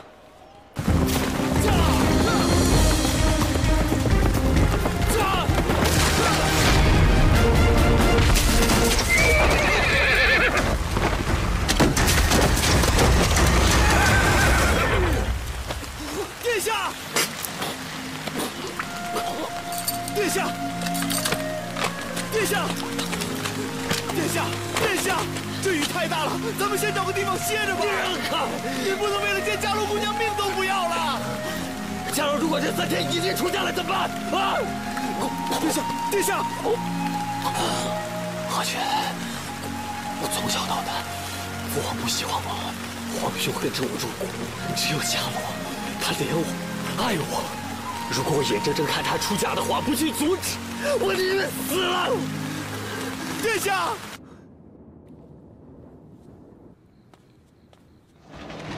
姑娘，你这是去哪儿啊？这样下去太难熬了，我要去找阿庸。你疯了？同州路途遥远，你一个姑娘家太不安全了。哎，你怕什么呀？我又不是不会武功。那也不行，你这一走。 老爷和大姑娘那儿，我可怎么交代啊？阿爹要是问起来，你就跟他说，我去祭祀院住几天，反正这几天他在安排阿姐的婚事，不会那么在意的。姑娘，你这又是何苦呢？李成世子风度翩翩，不比辅成王差，你又何必非得要去找辅成王呢？可是我答应过阿庸要等他，我就一定会做的。哎呦，夏哥，就算我求你了，你就让我去吧。 我不想再这样寝食难安下去了，不行，不行，不行，别动！姑娘，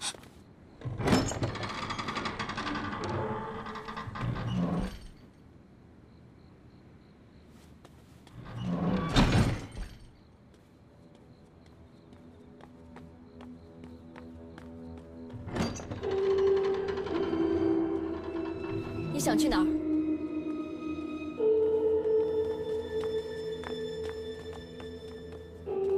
阿姐，还不带你们家姑娘回屋里去？是。那个阿姐，事情发生的太突然，我没有来得及跟你说。祭祀院发生了很紧急的事情，所以我要立刻赶过去。我先走了。独孤伽罗，你好大的胆子，居然敢骗我！ 几天不见，你本事见长了，除了会逃婚，还会撒谎了。我们独孤家何等荣幸，有你这样的女中豪杰。你瞪他干嘛？趁阿爹还没发现，滚回你自己的屋里。我不要回去，我要去找阿庸。我想嫁的人也是阿庸。婚姻大事是由得了你做主的吗？这是我自己的婚事，我为什么不能做主？你才多大，这么大的事让你做主？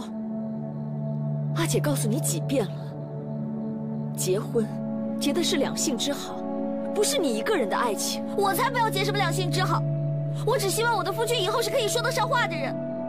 我才不要像阿姐这样，宁愿嫁给自己不爱的人，把自己的婚姻当成工具。你这样做幸福吗？你要是都觉得委屈，又何必跟我灌输这种思想？姑娘，清醒没？ 要是不够清醒，我可以再赏你一巴掌。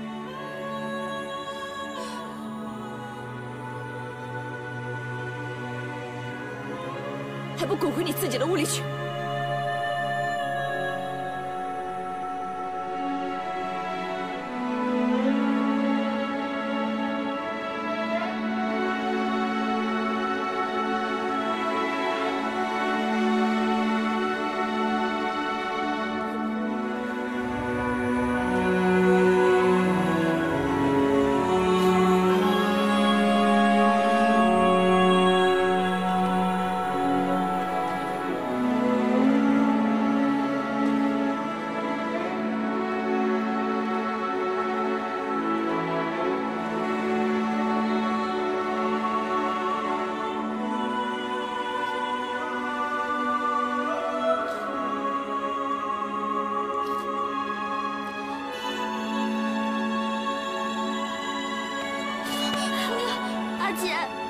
不起，是我错了，我不应该说出那么没有良心的话，让你伤心的。要是你觉得不够，我另一边脸也让你打。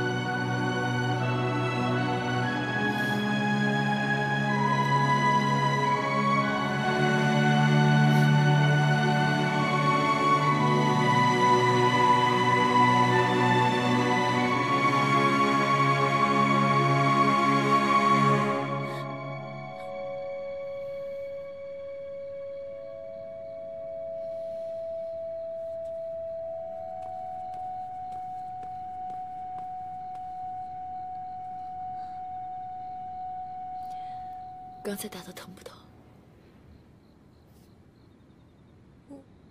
疼。要是阿姐再多用一点力，连牙齿可能都会被打掉了。还有闲心跟我开玩笑，看来我下手还不够狠。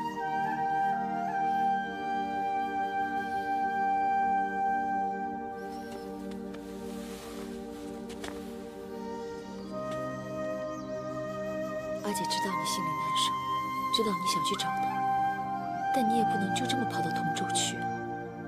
你得等阿庸回来，你就这么跑到了同州，要被外人知道了怎么看你？你要阿爹怎么办？我们该怎么办？啊？阿姐，那我不去了。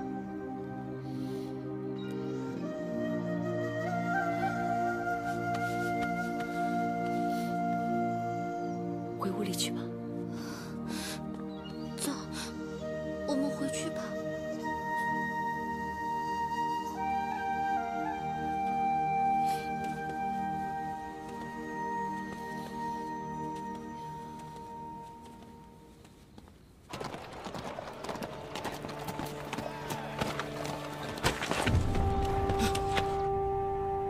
辅成王殿下无诏进京，按律本应立即逮捕。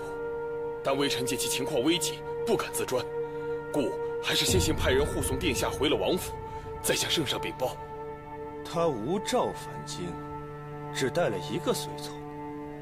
是，殿下的样子非常狼狈，看样子已经有几天水米未进了。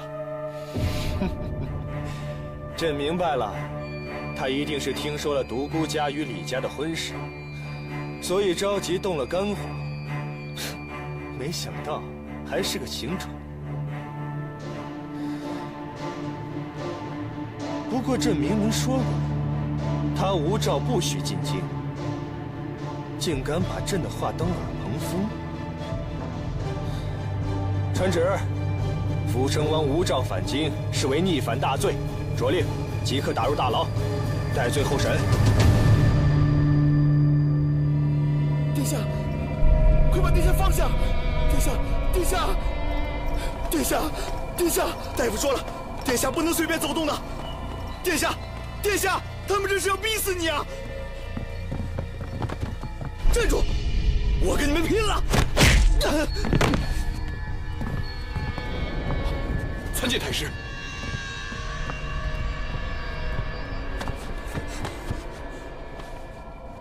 太师，求您救救我们殿下吧！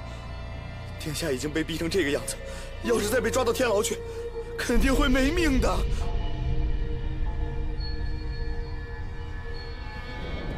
太师，太师，你是说，他是为了伽罗才跑回来的？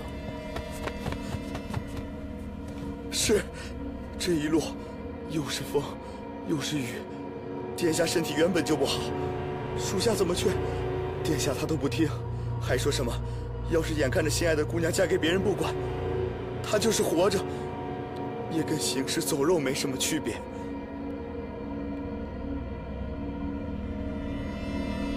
要是看着自己心爱的姑娘嫁了别人还不管，就算是活着，也跟行尸走肉没什么区别。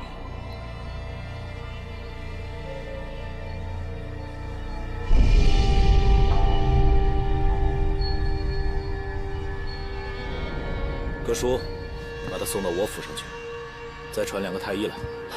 可是，皇上金口玉言。是我召父成王进京的，你就这么告诉圣上好了。可，怎么？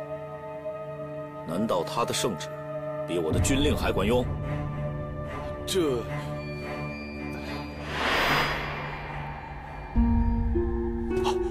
末将不敢，末将遵令。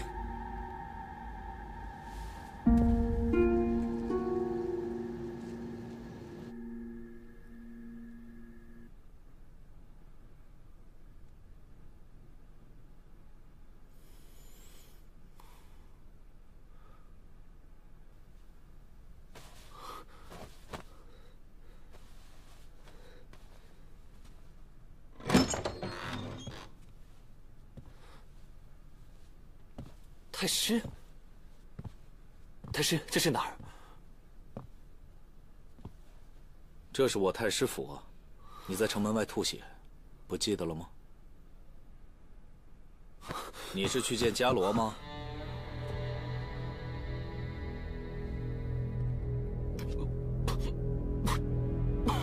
想去就去好了，我不会拦着他。不过走之前，我觉得你最好还是先知道自己的病情，再去冲英雄比较好。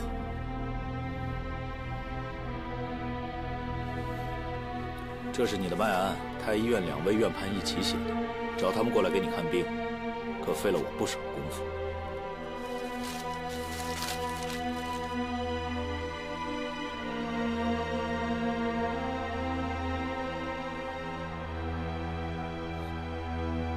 你在骗我！你有什么值得我骗的？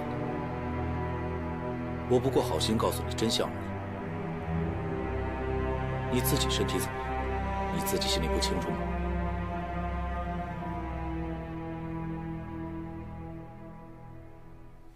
唉，看来这世上还有比我更惨的人。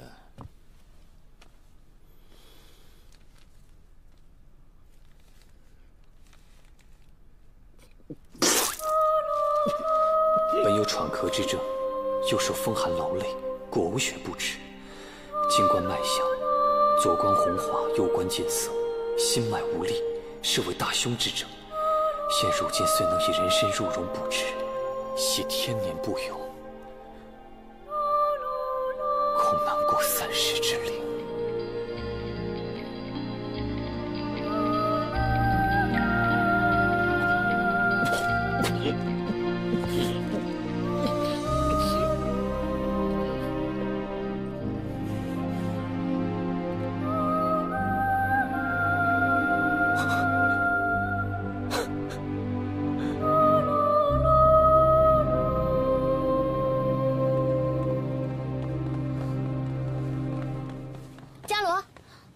干什么去？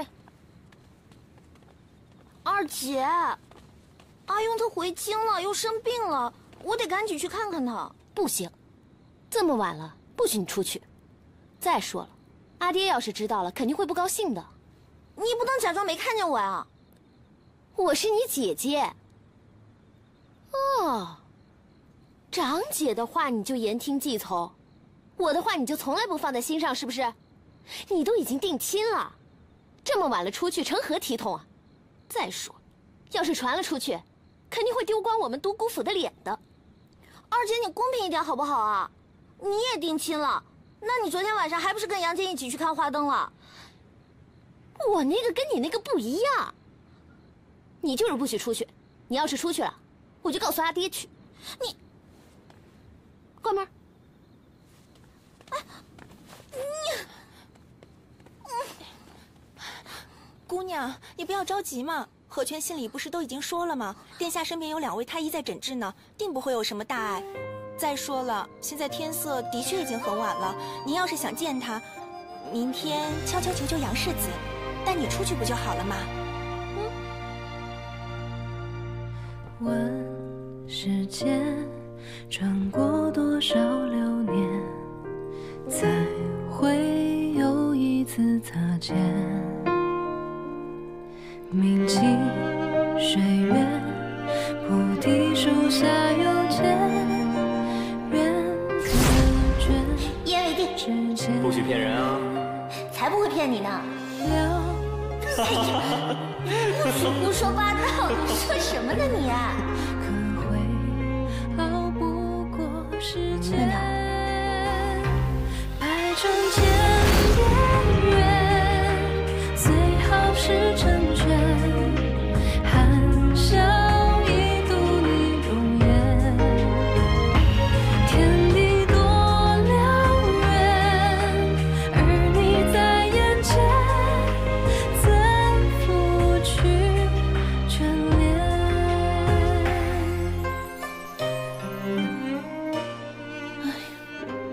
天怎么还没亮？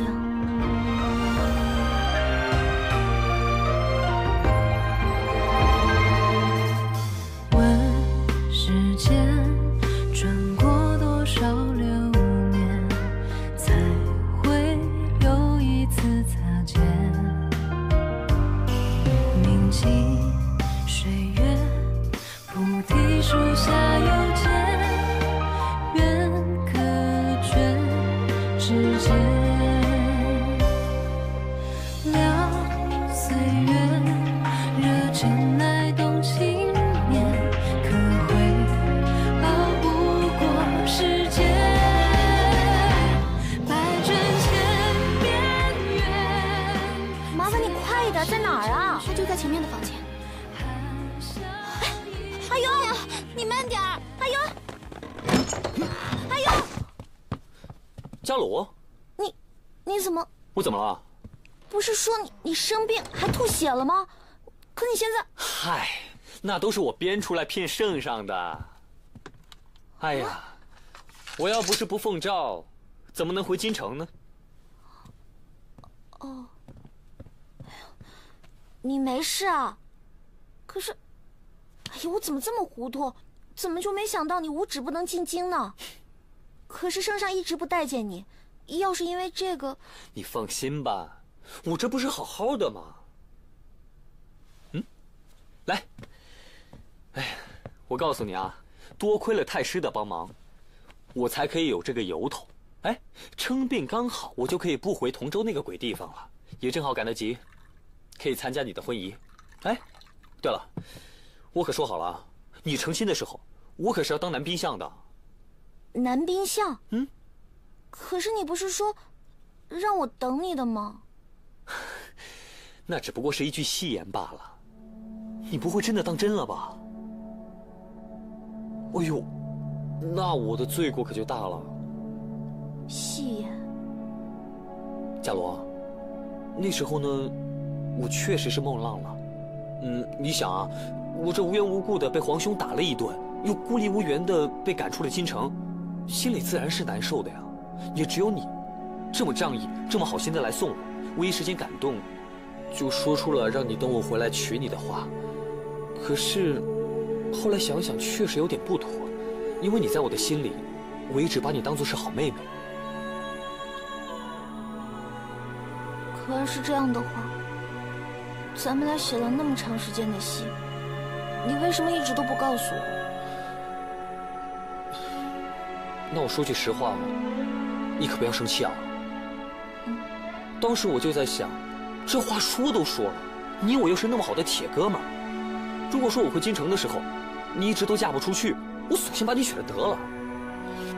什么叫我一直嫁不出去？哎，好，我错了啊！你当然嫁得出去了。哎，那个唐国公世子，不就是天上掉下来的如意郎君吗？所以啊，我见到你给我来信的时候，第一是吓了一跳，后来我才出了一口气。哎，我这不赶紧赶回来了，就是想告诉你，不要因为我的一句戏言而耽误你的大好姻缘。李成那人不错，嫁给他，我放心。你真的一点都不喜欢我？我当然喜欢了，你是我的好妹妹、好兄弟，你只要发句话，赴汤蹈火我都愿意去做的。